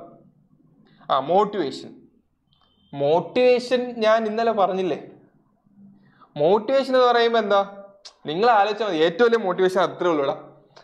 ഇപ്പൊ എന്റെ മോട്ടിവേഷനെ കുറിച്ച് ഞാൻ പറയാം, അല്ലെങ്കിൽ ഞാൻ മോട്ടിവേറ്റഡ് ആയതിനെ കുറിച്ച് വേണമെങ്കിൽ ഞാൻ പറഞ്ഞുതരാം. ഓക്കെ, അതെന്താ സംഭവം എന്നറിയോ? അതെന്താ, ഞാൻ എപ്പോഴും ആലോചിക്കുന്നത് ഒരു 10 കൊല്ലത്തിന് ശേഷം ഞാൻ എന്തായിരിക്കണം, ഞാൻ എപ്പോഴും ആലോചിക്കും. ഞാൻ ഇപ്പോഴും ആലോചിക്കാറുണ്ട്, ഞാൻ പണ്ടും ആലോചിച്ചിരുന്നു. അങ്ങനെ അത് ആലോചിക്കുമ്പോൾ അങ്ങനെ ആകണമെങ്കിൽ ശ്രമിക്കാൻ തോന്നും, അങ്ങനെ ഞാൻ ശ്രമിക്കുന്നതാ. അല്ലാതെ നമ്മൾ ഒരാളുടെ മോട്ടിവേഷൻ കണ്ടിട്ടോ അല്ലെങ്കിൽ ഒരു മോട്ടിവേഷൻ വീഡിയോ കണ്ടിട്ട് നമുക്ക് മോട്ടിവേറ്റഡ് ആവില്ല. ഒരാൾ മോട്ടിവേഷൻ പറഞ്ഞെന്നും പറഞ്ഞ് നമ്മൾ മോട്ടിവേറ്റഡ് ആവില്ല. നമ്മൾ എപ്പോൾ തീരുമാനിച്ചിറങ്ങുവോ, അല്ലെങ്കിൽ നമുക്ക് എന്ത് വേണം എന്ന് നമ്മൾ തീരുമാനിക്കുന്നുവോ, അതാണ് റിയൽ മോട്ടിവേഷൻ. ആ തീരുമാനം എടുക്കുക, അതിലേക്ക് എത്തിപ്പെടാൻ വേണ്ടിയിട്ട്, ആ ഒരു ലെവലിൽ എത്തിപ്പെടാൻ വേണ്ടിയിട്ട് എന്തൊക്കെ കാര്യങ്ങൾ ചെയ്യണമെന്ന് ആലോചിക്കുക. നമ്മൾ വീക്കായിരിക്കുന്ന സമയത്ത് അത് അങ്ങനെ ഇരുന്നാൽ മതിയോ എന്ന് ആലോചിക്കുക. നമ്മൾ വീക്കാവും, മനുഷ്യന്മാരാണ്. പഠിച്ചുകൊണ്ടിരിക്കുന്ന സമയത്ത് ബോറടിക്കും, മോട്ടിവേഷൻ ഇല്ലാണ്ടാക്കാവും. അപ്പൊ നിങ്ങൾ എന്ത് ചെയ്യണം, പഠിച്ചാലേ ജീവിതത്തിൽ രക്ഷപ്പെടാൻ പറ്റുന്നുള്ള ഒരു സത്യാവസ്ഥ മനസ്സിലാക്കിയാൽ മാത്രം മതി. That's the big motivation. ഞാൻ ഇന്നലെ ഒരുപാട് കാര്യങ്ങൾ പറഞ്ഞെന്താ, പഠിച്ചിട്ടില്ലെന്നുണ്ടെങ്കിൽ ജീവിതം കട്ടപ്പോകയാണ്. മനസ്സിലാവും? നേരത്തെ പറഞ്ഞ KSRTC ബസിന്റെ എക്സോസ്റ്റ് പോലെ ആയിപ്പോവും. മനസ്സിലാകുന്നുണ്ടാ? നീ ഒരു കാര്യം ചെയ്യും, ഇത്രയും ചെയ്താൽ മതി, കണ്ണടയ്ക്കുക. ഓക്കെ, ഒരു ബെസ്റ്റ് മോട്ടിവേഷൻ പറഞ്ഞുതരാം കേട്ടോ, എന്റെ എക്സ്പീരിയൻസ്. കണ്ണടച്ചിട്ട് ജസ്റ്റ് ഒന്ന് വിഷ്വലൈസ് ചെയ്യുക. നിന്റെ ഫാമിലി, നിന്റെ ഫ്രണ്ട്സ്, അച്ഛൻ അമ്മ, അച്ഛൻ്റെ അമ്മയുടെ ജോലി, അവരുടെ കഷ്ടപ്പാട്, കോളേജിൽ എത്താൻ വേണ്ടിയിട്ടുള്ള നിന്റെ കഷ്ടപ്പാട്, ഇതെല്ലാം നിങ്ങൾ ആലോചിക്കണം. കോളേജ് വരെ എത്തിയ ഒരു കഷ്ടപ്പാടുണ്ടല്ലോ, LKG UKG 1 2 3 4 അങ്ങനെ 10 +1 +2 കീം, അത് കഴിഞ്ഞ് എഞ്ചിനീയറിംഗ് കോളേജിൽ എത്തുന്ന ഒരു കഷ്ടപ്പാടുണ്ട്. എന്തിനു വേണ്ടി ഞാൻ ഈ കഷ്ടപ്പെട്ടു എന്നുള്ള കാര്യം ആലോചിക്കാം. ഓക്കെ, എന്തിനാണ് കഷ്ടപ്പെട്ടത്? സ്വപ്നം കണ്ട സ്ഥലത്ത് എത്താൻ വേണ്ടിയിട്ട്. അപ്പോ മോട്ടിവേഷൻ, ലാക്ക് ഓഫ് മോട്ടിവേഷൻ കാരണം ഒരു സ്ഥലത്ത് സെറ്റായി പോയി കഴിഞ്ഞാൽ രക്ഷയില്ല, അവിടെ സെറ്റായി ഇരിക്കത്തേ ഉള്ളൂ, മുമ്പോട്ട് പോകണം. മനസ്സിലാവുന്നുണ്ടോ? അതിന് ആക്ച്വലി മോട്ടിവേഷൻ ഉണ്ട്, ഡിസിപ്ലിൻ ഉണ്ട്. എന്താണ് മോട്ടിവേഷൻ, എന്താണ് ഡിസിപ്ലിൻ എന്നറിയാവോ? എന്താണ് മോട്ടിവേഷൻ എന്ന ഡിസിപ്ലിൻ? മോട്ടിവേഷൻ എന്ന് പറയും, ഞാനിപ്പോ ഈ മോട്ടിവേഷൻ പറഞ്ഞെന്ന് വെച്ചോ, ഞാൻ ഇപ്പൊ പറയുന്ന കാര്യങ്ങൾ ഇന്നുണ്ടാവും, നാളെ ഉണ്ടാവും, ചിലപ്പോൾ മറ്റന്നാൾ വരെ ഉണ്ടാവും, കൂടിപ്പോയ ഒരാഴ്ച ഉണ്ടാവും. അത് കഴിഞ്ഞാൽ മോട്ടിവേഷനൊക്കെ പോവും, ഈ കാര്യം മറന്ന് പഴയ ട്രാക്കിൽ തന്നെ തിരിച്ചു വരും. സത്യാവസ്ഥയല്ലേ? അപ്പോ ഡിസിപ്ലിൻ ആണ് വേണ്ടത്. അതായത് തീരുമാനങ്ങൾ എടുക്കുക. ഇന്ന് മുതൽ ഞാൻ പഠിക്കും, എത്ര വന്നാലും ഞാൻ പഠിക്കും, മനസ്സ് എത്രത്തോളം ഡിസ്ട്രാക്റ്റഡ് ആയാലും ഞാൻ പഠിക്കും എന്നുള്ള കാര്യം മനസ്സിൽ ഉറപ്പിക്കുക. അത് ഡെയിലി ഫോളോ ചെയ്യുക എന്നുള്ളതാണ്. ഡെയിലി ഫോളോ ചെയ്യുക, ദാറ്റ് ഈസ് കോൾഡ് ഡിസിപ്ലിൻ. അല്ലാതെ ക്ലാസ്സിൽ ചെന്നിട്ട് മിണ്ടാതെ വായ കൂട്ടി ഇരിക്കുന്നതല്ല ഡിസിപ്ലിൻ എന്ന് പറയുക. നമ്മുടെ ഡേ ടു ഡേ ലൈഫ് എന്ന് പറയുന്നത് ഡിസിപ്ലിൻഡ് ആയിരിക്കുക എന്ന് വെച്ചാൽ നമ്മൾ ചെയ്യുന്ന കാര്യങ്ങൾ പ്രോപ്പർ ആയിട്ട് കറക്റ്റ് ടൈമിൽ കറക്റ്റ് വേയിൽ ചെയ്തു പോവുക. That is called discipline. മനസ്സിലാവുന്നുണ്ടോ? സോ മോട്ടിവേഷനെക്കാട്ടിലും സെൽഫ് ഡിസിപ്ലിൻ വർക്കാകുമെന്ന് ഞാൻ വിശ്വസിക്കുന്നു. അതേപോലെ ഒരാളുടെ മോട്ടിവേഷൻ കേൾക്കുന്നതിനെക്കാട്ടിലും സെൽഫ് മോട്ടിവേറ്റഡ് ആകുക. ഞാനൊരു സെൽഫ് മോട്ടിവേറ്റഡ് ആയിട്ടുള്ള സെൽഫ് ഡ്രിവൺ ആയിട്ടുള്ള ഒരാളാണ്. എന്റെ സക്സസിന്റെ ഒരു മന്ത്ര എന്ന് പറയുന്നത് സെൽഫ് മോട്ടിവേഷൻ, സെൽഫ് ഡിസിപ്ലിൻ ആണ് ഞാൻ വിശ്വസിക്കുന്നു. കാരണം ഇപ്പൊ ഞാൻ പഠിക്കുന്ന സമയത്ത് ഡൗൺ ആയാലും ഇല്ലെങ്കിൽ ഞാൻ എന്തെങ്കിലും വർക്ക് ചെയ്യുന്ന സമയത്ത് ഡൗൺ ആയാലും കുറെ കഴിയുമ്പോൾ എനിക്ക് തന്നെ തോന്നും ഇങ്ങനെ ഇരുന്നാൽ മതിയോ, പോരാ. മനസ്സിലാവുന്നു? അങ്ങനെ ഇരുന്ന് പോകും. ഓക്കെ, അപ്പോൾ നമ്മൾ മുൻപോട്ട് വരണം. ഓക്കെ, മുമ്പോട്ട് വരാൻ വേണ്ടിയിട്ട് എന്താ ചെയ്യുക? നമ്മുടെ വർക്ക് ചെയ്യുക എന്നുള്ളേ ഉള്ളൂ. അതാ motivation. Do your work on time. That's A real motivation. Okay,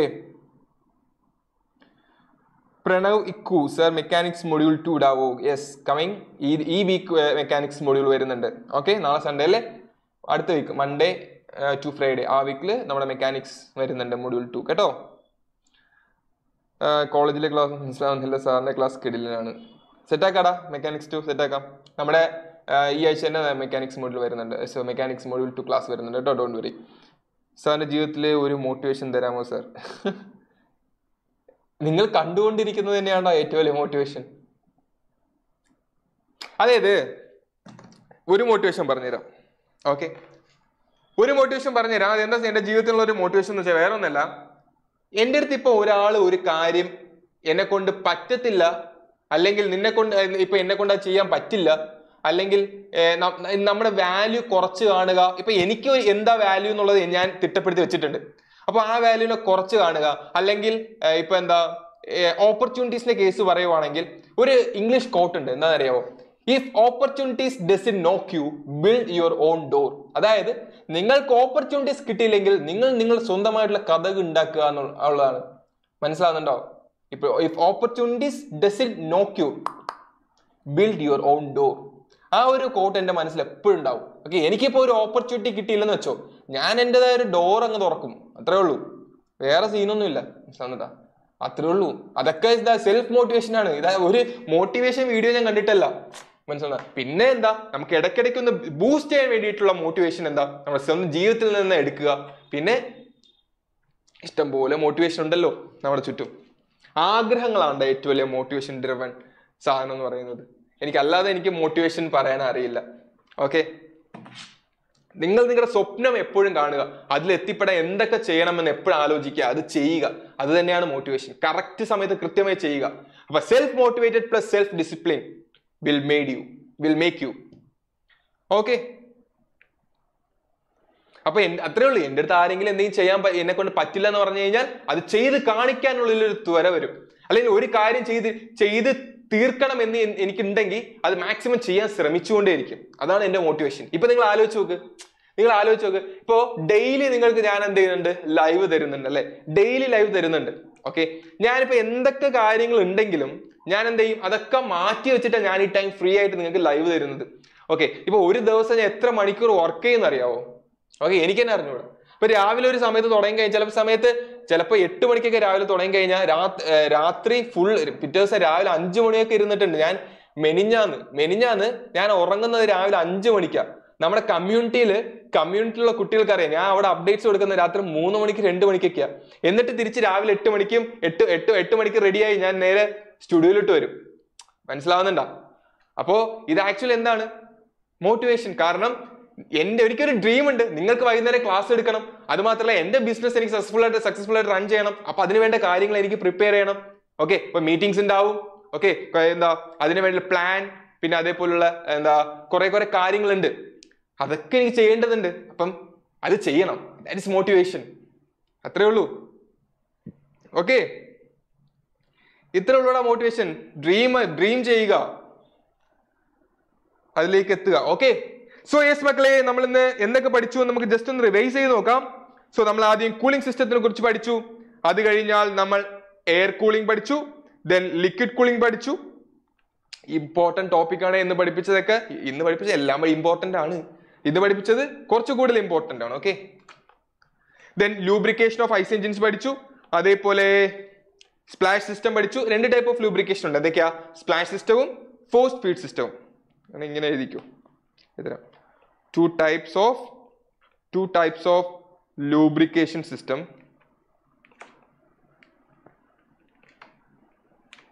First one is the splash system. Second one is the forced feed system.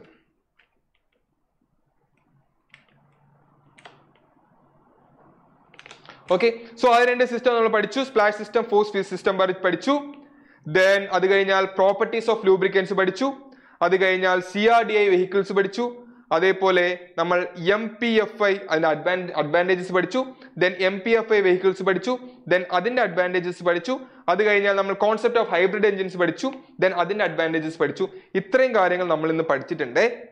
Okay, so makkale nammade basic mechanical engineering part 5 എന്ന് പറയുന്നത് module basic mechanical engineering module 1 എന്ന് പറയുന്നത് ഇവിടെ തീർന്നിരിക്കുകയാണ്. നിങ്ങൾക്കറിയാം basic mechanical engineering എന്ന് പറയുന്നത് 3 modules ആണ് നിങ്ങൾക്കുള്ളത്. അതിൽ ഒരു മൊഡ്യൂൾ കഴിഞ്ഞു, ഇനി 2 മൊഡ്യൂൾ പഠിച്ചാൽ മതി. Only 2 modules are left. Okay, happy അല്ലേ? അപ്പൊ നന്നായിട്ട് പഠിച്ചോ? നമ്മുടെ basic mechanical engineering module 1 set അല്ലേ? ഒരു ബുദ്ധിമുട്ടും ഇല്ലല്ലോ, ഈസി അല്ലേ?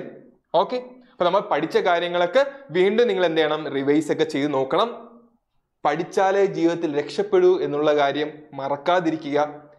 ലൈഫിൽ സക്സസ് ആകണമെങ്കിൽ പഠിച്ചേ പറ്റൂ. ഓക്കെ, അത് വെറുതെ പാസ്സാകാൻ പഠിച്ചിട്ട് കാര്യമൊന്നുമില്ല.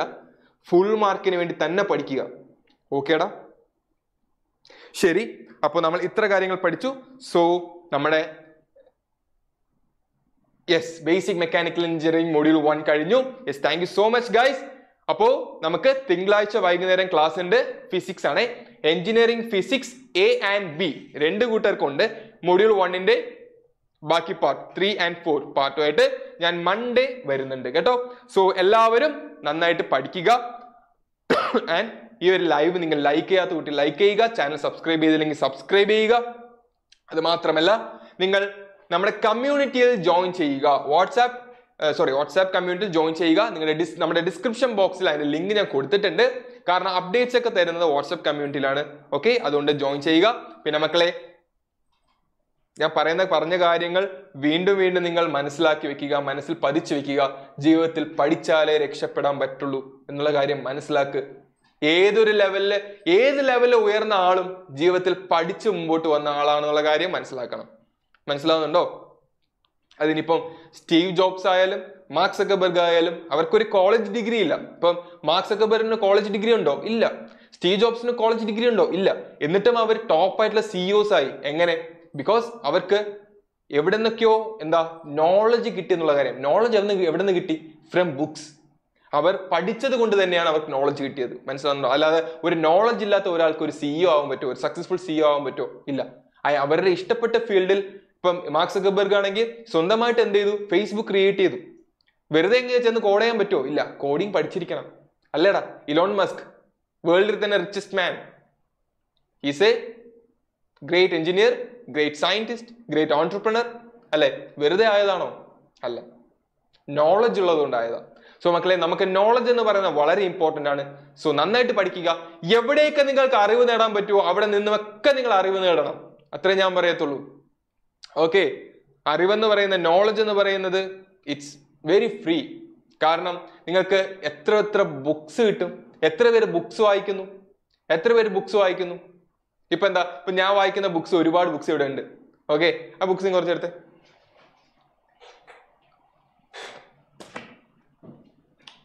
ഇതൊക്കെ ഞാനിവിടെ വായിക്കുന്ന ബുക്സാ. CEO Excellence, then Don't Forward That Text, ഗൂഗിളിന്റെ ബുക്ക്, പിന്നെ 0 to 1. ഇതൊക്കെ എന്തിനാ ഞാൻ വായിക്കുന്നത്? ഇതൊക്കെ പരീക്ഷയ്ക്ക് ചോദിക്കുന്ന അല്ല, നോളജിന് വേണ്ടിയിട്ടാ. മനസ്സിലാവുന്നുണ്ടോ? അറിവെന്ന് പറയുന്നത് അത് നമുക്ക് നേടണം. അത് അറിവുള്ളവൻ മാത്രമേ ജീവിതത്തിൽ രക്ഷപ്പെടത്തുള്ളൂ. മനസ്സിലായോ? അപ്പൊ നോളജ് എന്ന് പറയുന്നത് വളരെ ഇമ്പോർട്ടന്റ് ആണ്. സോ അതിനു വേണ്ടിയിട്ട് പഠിക്കുക. മനസ്സിലാവുന്നുണ്ടോ? നന്നായിട്ട് പഠിക്കണം.